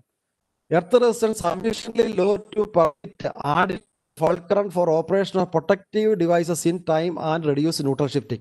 ഇതാണ് മറ്റൊരു ശരിക്കും പറഞ്ഞു കഴിഞ്ഞാൽ എർത്തിങ് റെസിസ്റ്റൻസ് എന്ന് പറയുന്നത് നമുക്ക് ഒരു എന്ത് പ്രൊട്ടക്ഷൻ സിസ്റ്റം ആണോ ഉപയോഗിക്കുന്നത് അതനുസരിച്ചുള്ള എർത്ത് റെസിസ്റ്റൻസ് വേണം അവിടെ. ആ പ്രൊട്ടക്ഷൻ സിസ്റ്റം അതിൻ്റെ റെസിസ്റ്റൻസ് വാല്യൂ അല്ലെങ്കിൽ അതിൻ്റെ ഇതെന്ന് പറഞ്ഞാൽ നമ്മളുടെ ഏത് പ്രൊട്ടക്ഷൻ സിസ്റ്റം ഉപയോഗിച്ച് അനുസരിച്ച് അത് ഓപ്പറേറ്റ് ചെയ്യാനുള്ള സിസ്റ്റം ആയിരിക്കണം. അത് മാത്രമല്ല അത് ന്യൂട്രൽ ഷിഫ്റ്റിംഗ് എന്ന് പറഞ്ഞാൽ നേരത്തെ പറഞ്ഞ പോലെ തന്നെ ന്യൂട്രൽ കറണ്ട് ഉണ്ടെങ്കിൽ അത് ഫ്രീ ആയിട്ട് ഫ്ലോ ചെയ്യാൻ പറ്റണം. ഒരു കൂടുതൽ സമയം എടുക്കാതെ ആ ന്യൂട്രൽ കറണ്ട് ഫ്ലോ ചെയ്താൽ പറ്റും. എങ്കിൽ പോലും ന്യൂട്രൽ ഷിഫ്റ്റിംഗ് ഉണ്ടാവും അവിടെ. ശരിക്കും ന്യൂട്രൽ അൺബാലൻസ്ഡ് വരുമ്പോൾ അവിടെ ന്യൂട്രൽ ഷിഫ്റ്റിംഗ് ഉണ്ടാവും. B mechanically strong, withstand corrosion and retain electrical continuity during the life shall be tested to ensure efficient earthing before supply line apparatus. ഇത് വളരെ ഇമ്പോർട്ടൻ്റ് ആണ്. മെക്കാനിക്കൽ എന്ന് പറഞ്ഞാൽ നമ്മളൊരു എർത്തിങ് സിസ്റ്റം ഉണ്ടാക്കുമ്പോൾ അതിൻ്റെ ലൈഫ് ഉണ്ട്. അത്ര 25 വർഷം അല്ലെങ്കിൽ 40 വർഷം. നമ്മളൊരു സബ്സ്റ്റേഷനൊക്കെ ആണെങ്കിൽ 10, 30, 40 വർഷം അത് വിസ്റ്റാൻഡ് ചെയ്യേണ്ടതാണ്. അപ്പോൾ അതിനകത്തെ സാധനം ഉപയോഗിക്കുന്ന സാധനങ്ങൾ കൊറോഡ് ചെയ്ത് പോയാൽ പോലും കൊറോഡ് ചെയ്യാനുള്ള സാധ്യതയുണ്ട്. നമുക്കറിയാം മെറ്റൽ, കോപ്പർ, അലൂമിനിയം സാധനങ്ങൾ കൊറോഡ് ചെയ്യും. അപ്പോൾ അതിന് വിസ്റ്റാൻഡ് ചെയ്യാനായിട്ട് കൊറോഷനിൽ പോലും ഒരു പെർ ആനുവൽ കൊറോഷൻ, ഒരു വർഷം എത്ര ശതമാനം കൊറോഷൻ, അതൊക്കെ കൺസിഡർ ചെയ്തുകൊണ്ട് ഉള്ള ഒരു സിസ്റ്റം ആയിരിക്കണം അവിടെ ഉണ്ടായിരിക്കുന്നത്. അതിൻ്റെ വെൽഡിങ് സിസ്റ്റം ഉണ്ട്, എല്ലാം അതിൻ്റെ കണക്ഷൻസ് ഇതെല്ലാം നമ്മൾ ആ ഒരു രീതിയിൽ നമ്മൾ ഡിസൈഡ് ചെയ്താൽ മാത്രമേ അത് വിസ്റ്റാൻഡ് ചെയ്യുള്ളൂ. അല്ലെങ്കിൽ കുഴപ്പം എന്താ വെച്ച് കഴിഞ്ഞാൽ അത് കുറച്ച് കഴിയുമ്പോൾ അത് സാധനം കൊറോഡ് ചെയ്ത് പോകും. അവസാനം ഒരു എർത്തിങ് കാണത്തില്ല, ഒന്നും കാണത്തില്ല. All earthing system belongs to supplier shall in addition be tested for resistance on dry day during dry season not less than once in 2 years. അപ്പോൾ ഇതൊരു LTയിൽ നമുക്ക് നമ്മൾ ചെയ്യുന്നുണ്ടോ എന്ന് നമുക്കറിയില്ല. LT സിസ്റ്റത്തിൽ എല്ലാ എർത്തിങ് സിസ്റ്റവും once in 2 years ടെസ്റ്റ് ചെയ്തിരിക്കണം. And every test made and result thereof shall be kept by the supplier for a period of not less than 2 years. 2 വർഷം കീപ്പ് ചെയ്യണം. അതിനുശേഷം after the day of testing and shall be available to electrical inspector when required. നമുക്ക് ഈ ഒരു സിസ്റ്റത്തിൽ ഇത് earthing system maintain ചെയ്യണമെന്നാണ് നമ്മളത് കൃത്യമായിട്ട് കീപ്പ് ചെയ്യാറില്ല എന്നാണ് വാസ്തവം. ഇനി അടുത്തത് പറയുമ്പോൾ എർത്ത് ലീക്കേജ് ഡിവൈസ് നമുക്കറിയാം. ഇവിടെ പറയുന്നത് 250 വോൾട്ട് അതായത് നമ്മൾ CA-യുടെ അനുസരിച്ച് ഇതാണ്. പക്ഷേ നമ്മളിപ്പം കേരളത്തിലിപ്പം നമ്മുടെ സപ്ലൈ കോഡ് അനുസരിച്ച് എല്ലാം ചെയ്യുന്നുണ്ട്. CA-യുടെ അനുസരിച്ച് 2 KW മുകളിലുള്ളത് മുഴുവൻ ഈ പറയുന്ന earth leakage protective devices overall വേണം, ILPD വേണം. അതാണ് അത് ശരിക്കും പറഞ്ഞാൽ ഡൊമസ്റ്റിക്കിലാണെങ്കിൽ 30 mA, ഇൻഡസ്ട്രിയലാണെങ്കിൽ പിന്നെ മറ്റേത് 100 mA അതിൻ്റെ ശരിക്കും rating. Earth shall not require. ഇവിടെ വേറെ എന്ത് വളരെ ഇമ്പോർട്ടൻ്റ് ആയിട്ട് പറഞ്ഞിരിക്കുന്ന ഒരു കാര്യമുണ്ട്. Provided that earth leakage protective device shall not be required for overhead line having protective device which are effectively bonded and neutral of the supply transformers and conforming to regulation 73. Regulation 73 പ്രകാരം ചെയ്തിട്ടില്ലാത്ത ഒരു OH line വേണമെങ്കിൽ ഈ പറയുന്ന RCD വേണ്ട. അപ്പോൾ RCD വെക്കണ എല്ലായിടത്തും OH ലൈൻ RCD വെക്കാണ്ടാത്തതിന് കാരണം റെഗുലേഷൻ 73 കംപ്ലൈ ചെയ്താൽ വെക്കണ്ട. അതാണ് ഈ പറഞ്ഞതിൻ്റെ അർത്ഥം. അപ്പോൾ റെഗുലേഷൻ 73 എന്താണെന്ന് പിന്നെ നമുക്ക് കാണാം. അടുത്തത് effectively earth to the ground, അതായത് all non current carrying parts associated with installation voltage exceeding 650 volt shall be effectively earth to the grounding system of the മാറ്റ്. എങ്ങനെയാണ് പിന്നെ അടുത്തത് ടച്ച് പൊട്ടൻഷ്യലും സ്റ്റെപ്പ് പൊട്ടൻഷ്യലും ടോളറബിൾ ലെവലായിരിക്കണം. അതാണ് ശരിക്കും പറഞ്ഞാൽ അതിനകത്ത് ഒരു ഈ പറയുന്ന രീതിയിലുള്ള നമ്മൾക്ക് ടച്ച് ചെയ്ത് കഴിഞ്ഞാൽ നമുക്കൊരു ഷോക്ക് വരാൻ പാടില്ല. ഒരു ഫോൾട്ട് ഉണ്ടായി കഴിഞ്ഞാൽ maintain the resistance of the earth connection to such a value to make the protective devices operate effective. അടുത്തത് വരുമ്പോൾ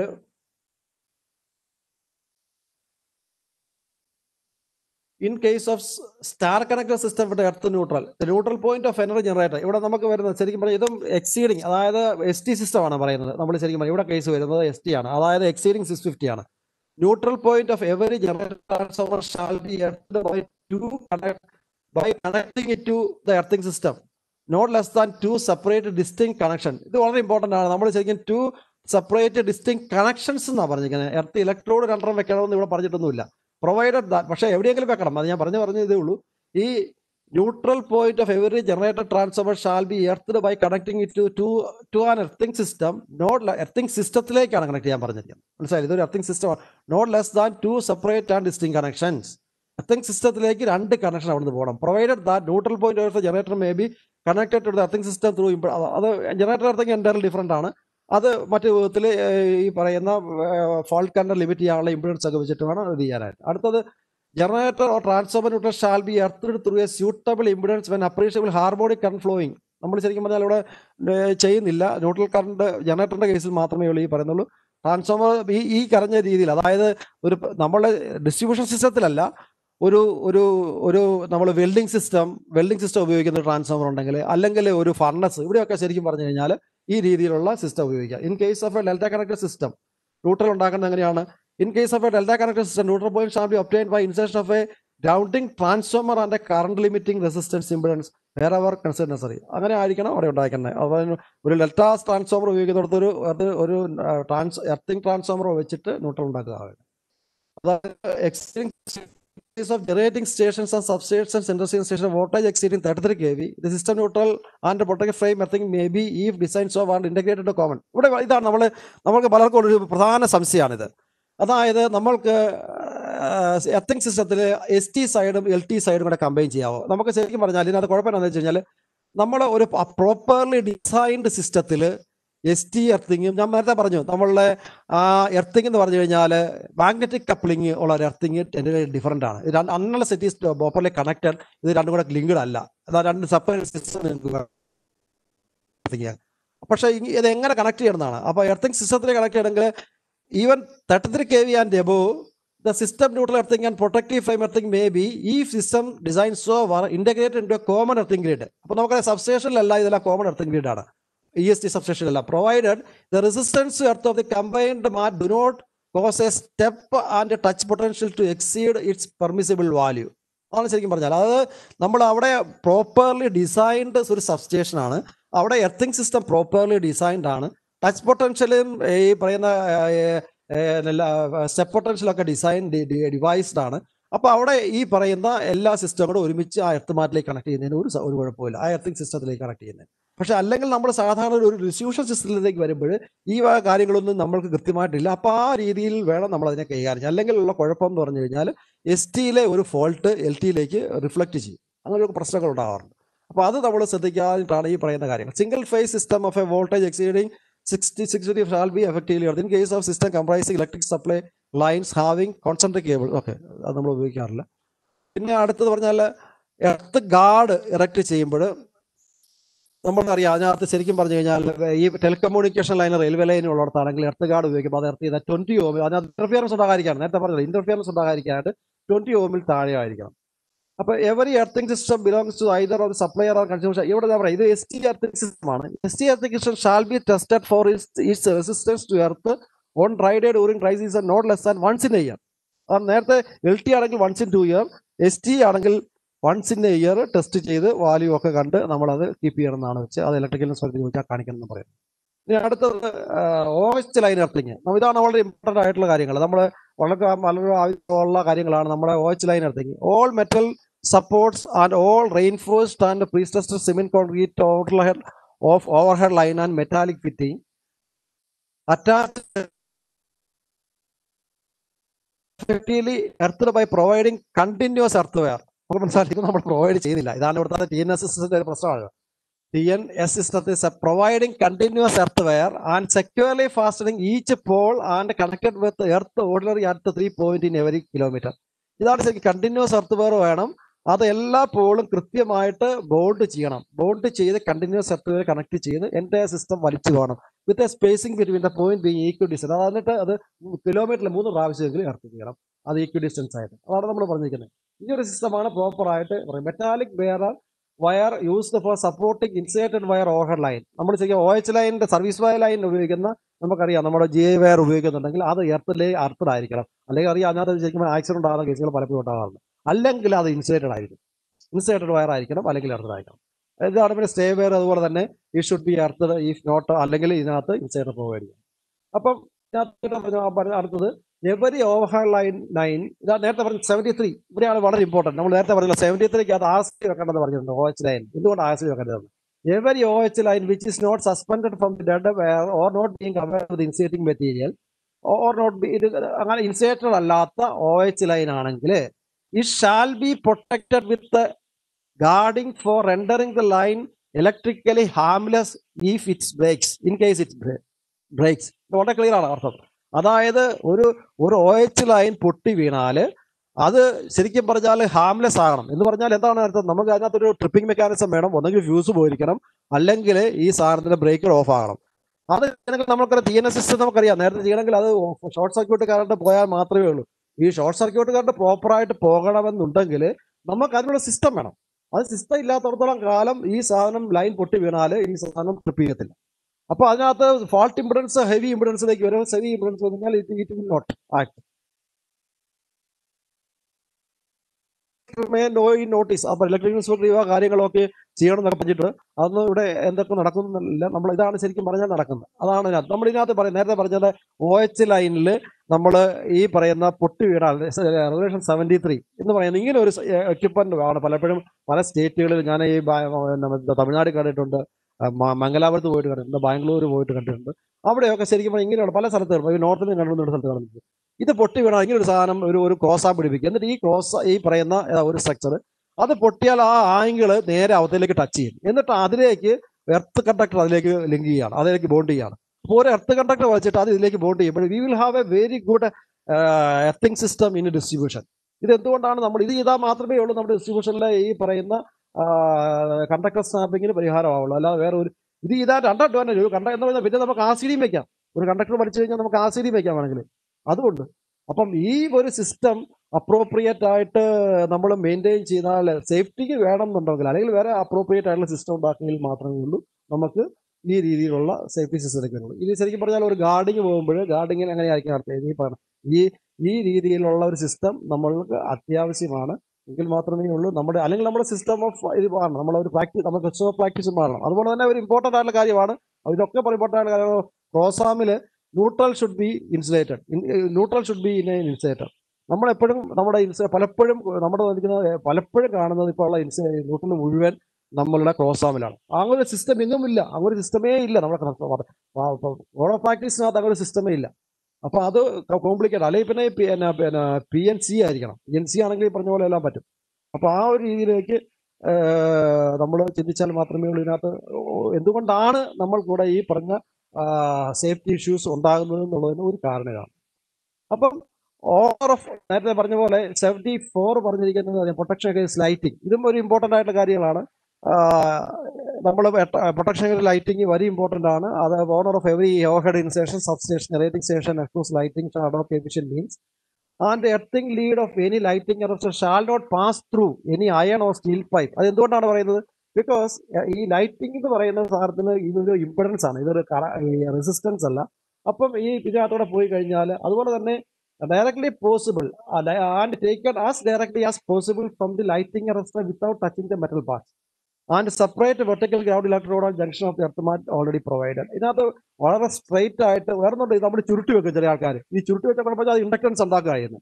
അതായത് ഒരു കോയില് നമ്മൾ ലീഡ് നേരെ straight ആയിട്ടല്ലാതെ ചുരുട്ടുമ്പോൾ it will create an inductance there and it will cause. അതായത് നമ്മൾ ലൈറ്റിംഗ് ലീഡ് എടുക്കുന്ന ലൈറ്റിങ്ങിന്റെ lead നമ്മൾ ഏറ്റവും സ്ട്രെയിറ്റ് ആയിട്ട് എടുത്ത് കൊണ്ടുപോയി കണക്ട് ചെയ്തില്ലെങ്കിൽ സംഭവിക്കുന്നത് എന്താണെന്ന് ചോദിച്ചു കഴിഞ്ഞാൽ it will cause unnecessary impedance there. ഒരു ലൈൻ ഒരു വയർ ചുരുട്ടി വെച്ചാൽ, ഒരു കണക്ഷൻ ചുരുട്ടി വെച്ചാൽ ആ ചുരുട്ടിയ coiled conductor will form an inductance. ആ inductance will cause resistance to the flow of current.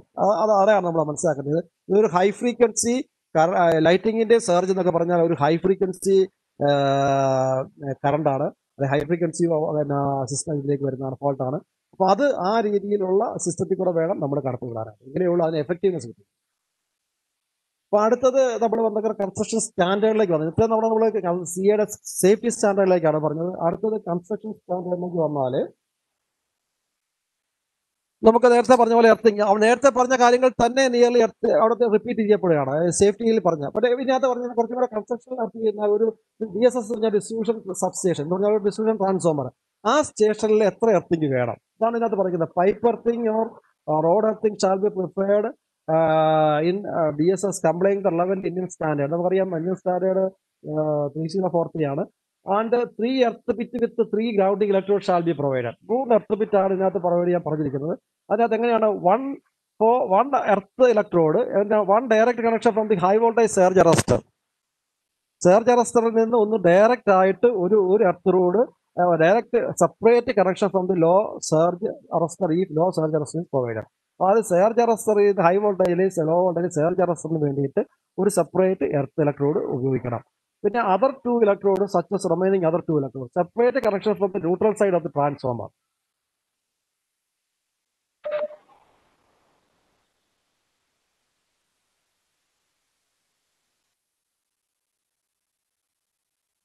Transformer body earthing 1 number, 1 connection from the handle,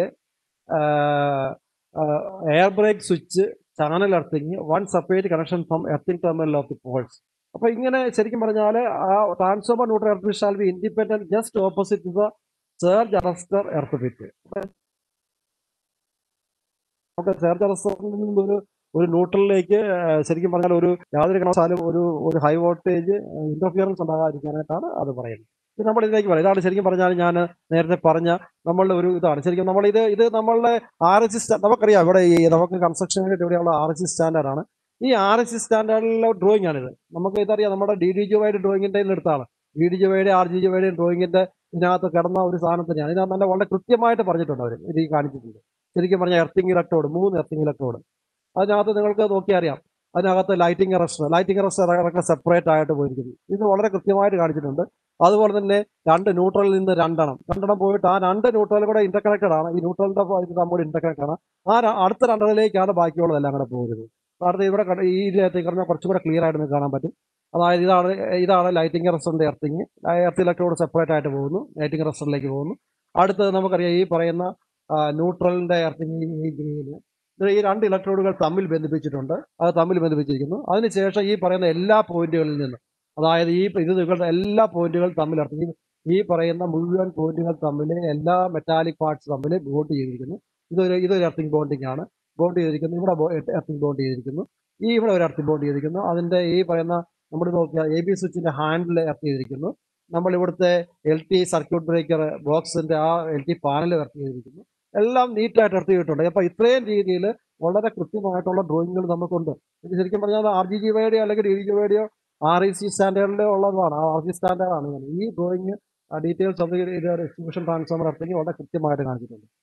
ഇതിനകത്ത് വേറൊരു കാര്യം നമ്മൾ പറയേണ്ടതെന്ന് വെച്ച് കഴിഞ്ഞാൽ ഇത് ഓക്കെ അടുത്തേക്ക് വരുമ്പോൾ ഇതൊരു സാധാരണ കേബിൾ ആണെങ്കിൽ കേബിൾ ട്രാൻസ്ഫോമർ ആണെങ്കിൽ ഇതിന്റെ ഒരു എർത്തിങ് ആണ്. Earthing details power transformer cable transformer ആണെങ്കിൽ ഡിഫറെന്റ് എർത്തിങ് രീതിയിൽ കേബിൾ ഇൻകമിൽ കൊടുക്കുന്ന ട്രാൻസ്ഫോമറുകൾ ഈ രീതിയിൽ എർത്ത് ചെയ്യും.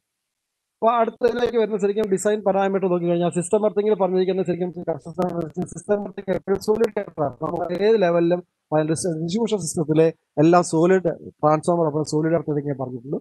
ഏത് വോൾട്ടേജ് ലെവലിലും അതാണ് പറഞ്ഞിരിക്കുന്നത്. 33 kV വരെയുള്ള വോൾട്ടേജ് ലെവലിൽ ട്രാൻസ്ഫോമർ എല്ലാം സോളിഡ് എർത്തിങ് ആണ് പറഞ്ഞിരിക്കുന്നത്.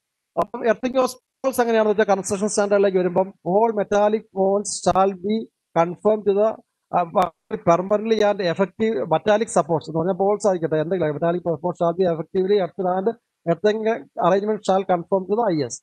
Metal cross arms and insertion pins of PCC നമുക്ക് PSC of PCC Paul shall be bonded together earth at every Paul four അതായത് 33 kV 32 kV ആൻഡ് 11 kV ആണെങ്കിൽ എല്ലാ പോളും എർത്ത് ചെയ്യാനായിട്ടാണ് അവർ പറയുന്നത്. And every 5th Paul line below 500 volt അതാണ് construction standard പറയുന്നത്. എല്ലാ പോളും earth ചെയ്യണം 11 kV ആൻഡ് എബോവിന്റെ.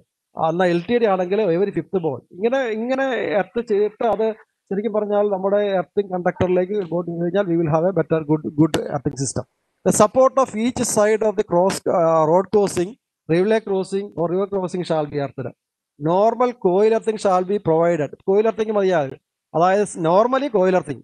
പക്ഷേ റെയിൽവേ ടെലഗ്രാഫ് ലൈന് അതുപോലെ തന്നെ പൈപ്പ് അങ്ങനെയുള്ള സ്ഥലങ്ങളിൽ അവരുടെ ക്രോസിങ് ലൈൻ ക്രോസിങ് അവിടെ ക്രോസിംഗ് ഒക്കെ വരുന്ന സ്ഥലത്ത് പൈപ്പ് എർത്തിങ് വേണം. അടുത്തത് ശരിക്കും earth should be provided in the well or marshy place and earth should be electrically marshy place വെക്കുമ്പോൾ അവിടെ ഒരു എർത്ത് ചെയ്തിരിക്കണം. കാരണം വെച്ച് കഴിഞ്ഞാൽ അത് അല്ലെങ്കിൽ ഈ പറയുന്ന പോലെ സെപ്പറേറ്റ് എർത്ത് ചെയ്യണം. മാർഷി പ്ലേസിലുള്ള പോസിറ്റീവ് സെപ്പറേറ്റ് എർത്ത് ചെയ്യണം. All steel poles on which switches, transformers, volts, etc. mounted shall be earthed. All poles above 650 volt, irrespective of the inhabited area, shall be earthed. For poles below 650 volt, guarding with continuous earthwork shall be provided, invariably connected to the earth at 3 equidistant. നേരത്തെ പറഞ്ഞ സേഫ്റ്റിക്കകത്ത് പറഞ്ഞിരിക്കുന്ന അതേ earthing provide ചെയ്യണം. ഇതാണ് ശരിക്കും പറഞ്ഞാൽ construction സ്റ്റാൻഡേർഡിൽ earthing of പോൾസിന്റെ ഇതിൽ വരുന്നത്. ഇതിനകത്ത് പൈപ്പ് എർത്തിങ് എങ്ങനെയാണെന്നുള്ളത് ശരിക്കും പറഞ്ഞാൽ നമ്മൾ എങ്ങനെ എർത്ത് ചെയ്യുന്നത് നമുക്ക് ആൾക്കാർക്കൊരു സംശയമുണ്ട്. എർത്തിങ്ങിനെ കുറിച്ച് വരുമ്പോൾ ഇതിനകത്ത് ഇതും ശരിക്കും RC സ്റ്റാൻഡേർഡിൽ എടുത്താണ്. ഇത് വളരെ കൃത്യമായിട്ട് അവിടെ പറഞ്ഞിട്ടുണ്ട്. ഇതാണ് നോർമൽ ആയിട്ടുള്ള ഒരു എർത്തിങ് നമ്മൾ ഡിസൈഡ് ചെയ്യുമ്പോൾ ഒരു പിറ്റ് ഡിസൈഡ് ചെയ്യുമ്പോൾ എങ്ങനെ എർത്ത് ചെയ്യണം എന്ന് പറഞ്ഞാൽ ഒരു ഡ്രൈ ആയിട്ടുള്ള നമ്മൾ സോയിൽ കണ്ടീഷൻ അനുസരിച്ചാണ്. എർത്തിങ് ഫോർ ഓർഡിനറി സോയിൽ നമ്മൾ അവർ ശരിക്കും പറഞ്ഞു കഴിഞ്ഞാൽ ഇവൻ വെറുതെ ഡ്രിവൺ ചെയ്താലും മതി എന്നാണ് അവർ സ്റ്റാൻഡേർഡ് RC സ്റ്റാൻഡേർഡ് പറയുന്നത്. അതായത് നോർമൽ സോയിൽ റെസിസ്റ്റിവിറ്റി നല്ല സോയിലിൽ റെസിസ്റ്റിവിറ്റി അനുസരിച്ച് വേണം നമ്മൾ സിസ്റ്റം ഡിസൈൻ ചെയ്യാനായിട്ട്, ഈ പിറ്റ് ഡിസൈൻ ചെയ്യാൻ. അതനുസരിച്ച് വേണം നമ്മുടെ എർത്തിങ് സിസ്റ്റം ഉണ്ടാക്കാനായിട്ട്. അപ്പോൾ ഈ സോയിൽ റെസിസ്റ്റിവിറ്റിയാണ് അതിനകത്ത് ഏറ്റവും പ്രധാനമായിട്ടുള്ള കാര്യങ്ങൾ. ഒരു ലൂസ് സോയിൽ നോർമൽ സോയിലിൽ ശരിക്കും പറഞ്ഞാൽ ഈവൻ അതുപോലെ തന്നെ ഈ ലെങ്ത് വളരെ ഇമ്പോർട്ടൻ്റ് ആണ്. ലെങ്ത് എന്താണ് ഇമ്പോർട്ടൻ്റ് കാര്യം? അതായത് നമുക്കറിയാം നമ്മളുടെ ആദ്യത്തെ 1 മീറ്റർ എന്ന് പറഞ്ഞാൽ top soil that depends on the moisture condition ഭയങ്കര വേരിയിങ് ആണ്. നമ്മൾ ചില സമയത്ത് earth resistivity very much depends on soil കണ്ടീഷനാണ്. അപ്പം മോയ്സ്ചറിൻ്റെ അളവിനനുസരിച്ച് എർത്തിൻ്റെ റെസിസ്റ്റിവിറ്റി മാറിക്കൊണ്ടിരിക്കും. അപ്പം ഫസ്റ്റ് 1 മീറ്ററിനകത്തെ ഇതെന്ന് പറഞ്ഞു കഴിഞ്ഞാൽ നമ്മളുടെ സീസണലായിട്ട് അതിൻ്റെ സോയിൽ റെസിസ്റ്റിവിറ്റിക്ക് മാറിക്കൊണ്ടിരിക്കും. അത് കണ്ടിന്യൂസ് ആയിട്ട് റൗണ്ട് ദ ഇയർ ഒരു കറക്റ്റായിട്ടുള്ള പെർഫോമൻസ് കിട്ടത്തില്ല. അതിൻ്റെ ടെമ്പറേച്ചർ വ്യത്യാസം വരും, ഡ്രൈനെസ് വ്യത്യാസം വരും. ഇതൊക്കെ ടോപ്പ് 1 മീറ്ററിന് ഇത് ചെയ്യും. അതുകൊണ്ടാണ് ഈ ശരിക്കും പറഞ്ഞാൽ നമ്മൾ ഒരു 2.5 മീറ്ററിൽ കൂടുതൽ വേണം എന്ന് പറയുന്നതിന് പ്രധാന കാരണം നമുക്കൊരു continuous performance round the season കിട്ടണമെങ്കിൽ നമ്മുടെ എർത്ത് ഇലക്ട്രോഡുകൾക്ക് ഡെപ്ത് വേണം. സോയിലിന് കുറച്ച് അകത്തേക്ക് പോയാൽ മാത്രമേ നമുക്ക് ആ കറക്റ്റായിട്ടുള്ളൊരു പെർഫോമൻസ് കിട്ടുള്ളൂ. ഇത് വളരെ ഇമ്പോർട്ടൻ്റ് ആയിട്ടുള്ള കാര്യമാണ്. ഈ നേരത്തെ പറഞ്ഞ കോയിൽ എർത്തിങ് നേരത്തെ പറഞ്ഞു. കോയിൽ എർത്തിങ് എങ്ങനെ കൊടുക്കും? ഇതും ശരിക്കും പറഞ്ഞാൽ നമ്മൾ RC സ്റ്റാൻഡേർഡിനകത്ത് എടുത്താണ്. RC സ്റ്റാൻഡേർഡ് ഇതും നമ്മുടെ DDGY DDGYക്കകത്ത് കിടപ്പുണ്ട്. അതിനകത്ത് ഉള്ള സാധനം DDGYയുടെ ആ ഡോക്യുമെന്റിനകത്ത് ഉള്ളതാണ്. അതിനകത്ത് നമുക്കറിയാം എങ്ങനെ കൊടുക്കണം, നമ്മളുടെ ഇതിനകത്ത് പമ്പ് സപ്പോർട്ടിൽ നിന്ന് മാറ്റി ഈ പറയുന്ന കോയിലെടുത്ത് ഒരു ഡീറ്റെയിൽസ് അതിൻ്റെ ബിൽ ഓഫ് മെറ്റീരിയൽ വരെ അതിനകത്തുണ്ട്. അപ്പോൾ നമ്മൾ മനസ്സിലാക്കേണ്ടത് ഇത് എങ്ങനെ ചെയ്യേണ്ടത് വളരെ കൃത്യമായിട്ട് ചെയ്യേണ്ട ഒരു കാര്യങ്ങളാണ് ഇതൊക്കെ. ഇത് വളരെ കൃത്യമായിട്ട് ചെയ്താലേ ഉള്ളൂ സിസ്റ്റത്തിൻ്റെ ക്വാളിറ്റി ഉണ്ടാവുള്ളൂ. അപ്പോൾ ഇതിനകത്ത് കോയിലെടുത്തിങ്ങനെ കൃത്യമായിട്ട് പഠിക്കുന്നതാണ് വളരെ അതിൻ്റെ ഒരു ഡീറ്റെയിൽ ഡ്രോയിങ്. ശരിക്കും പറഞ്ഞാൽ അത് കാണിച്ചത് തന്നെയാണ്, കാണിച്ചതിൻ്റെ ഒരു ഡീറ്റെയിൽ ഡ്രോയിങ് കുറച്ചും കൂടെ ഒരു വലിയ ഡ്രോയിങ്ങാണ്. അപ്പം നമുക്ക് വളരെ കൃത്യമാണ് ശരിക്കും പറഞ്ഞു കഴിഞ്ഞാൽ ഒരു കോയിൽ എർത്തിങ് എങ്ങനെ കൊടുക്കണം. ഇതാണ് നോർമലി നമ്മൾ ചെയ്യുന്ന ഇതിൽ കോയിൽ എർത്തിങ്, അല്ലാത്തടത്ത് പൈപ്പ് എർത്തിങ്. ഇതാണ് ഡിസ്ട്രിബ്യൂഷനിൽ നോർമലി ഉപയോഗിക്കുന്ന എർത്തിങ് സിസ്റ്റം. അപ്പം നമ്മൾ അതുപോലെ തന്നെ അവർക്ക് സംശയം ചിലടത്ത് ഇതൊരു കാണിക്കാൻ കാരണം വെച്ച് കഴിഞ്ഞാൽ ഞാനിത് ഗൾഫിലുള്ളൊരു സിസ്റ്റമാണ്. അവിടെ ശരിക്കും പറയാൻ മുഴുവൻ പാറയാണ്. ആ പാറയിൽ ചെയ്തുകൊണ്ടിരുന്ന സമയത്ത് അതാണ് നോക്കാം ഇവിടെ ബെൻഡോണെ നമ്മൾ ഉപയോഗിക്കുന്ന ഇതിനകത്തും ബിൽ ഓഫ് മെറ്റീരിയൽ ഉണ്ട്.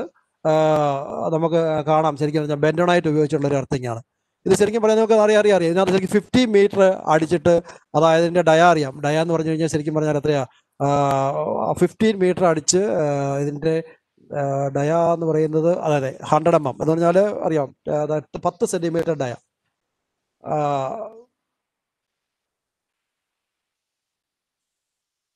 ഇവിടെ നമുക്ക് കാണാം ശരിക്കും പറഞ്ഞാൽ ഇതിനകത്ത് ഡെപ്ത് കൂട്ടി, അതായത് 15 മീറ്റർ ഡെപ്ത് കൂട്ടി അവർ ഒരു പാറയൊക്കെ ഉള്ള സ്ഥലങ്ങളിൽ, അതുപോലെ തന്നെ ഭയങ്കരമായിട്ട് യാതൊരു സമയത്ത് ഈ രീതിയിലാണ് അവർ ഈ ഡെപ്ത് കൂട്ടി ഈ ബെൻഡോണൈറ്റും സിമെന്റും കൂടെ മിക്സ് ചെയ്ത് അവിടെ ആ രീതിയിൽ അറൗണ്ട് 15 മീറ്റർ അടിച്ച് അതിനകത്ത് പറഞ്ഞിട്ടുണ്ട്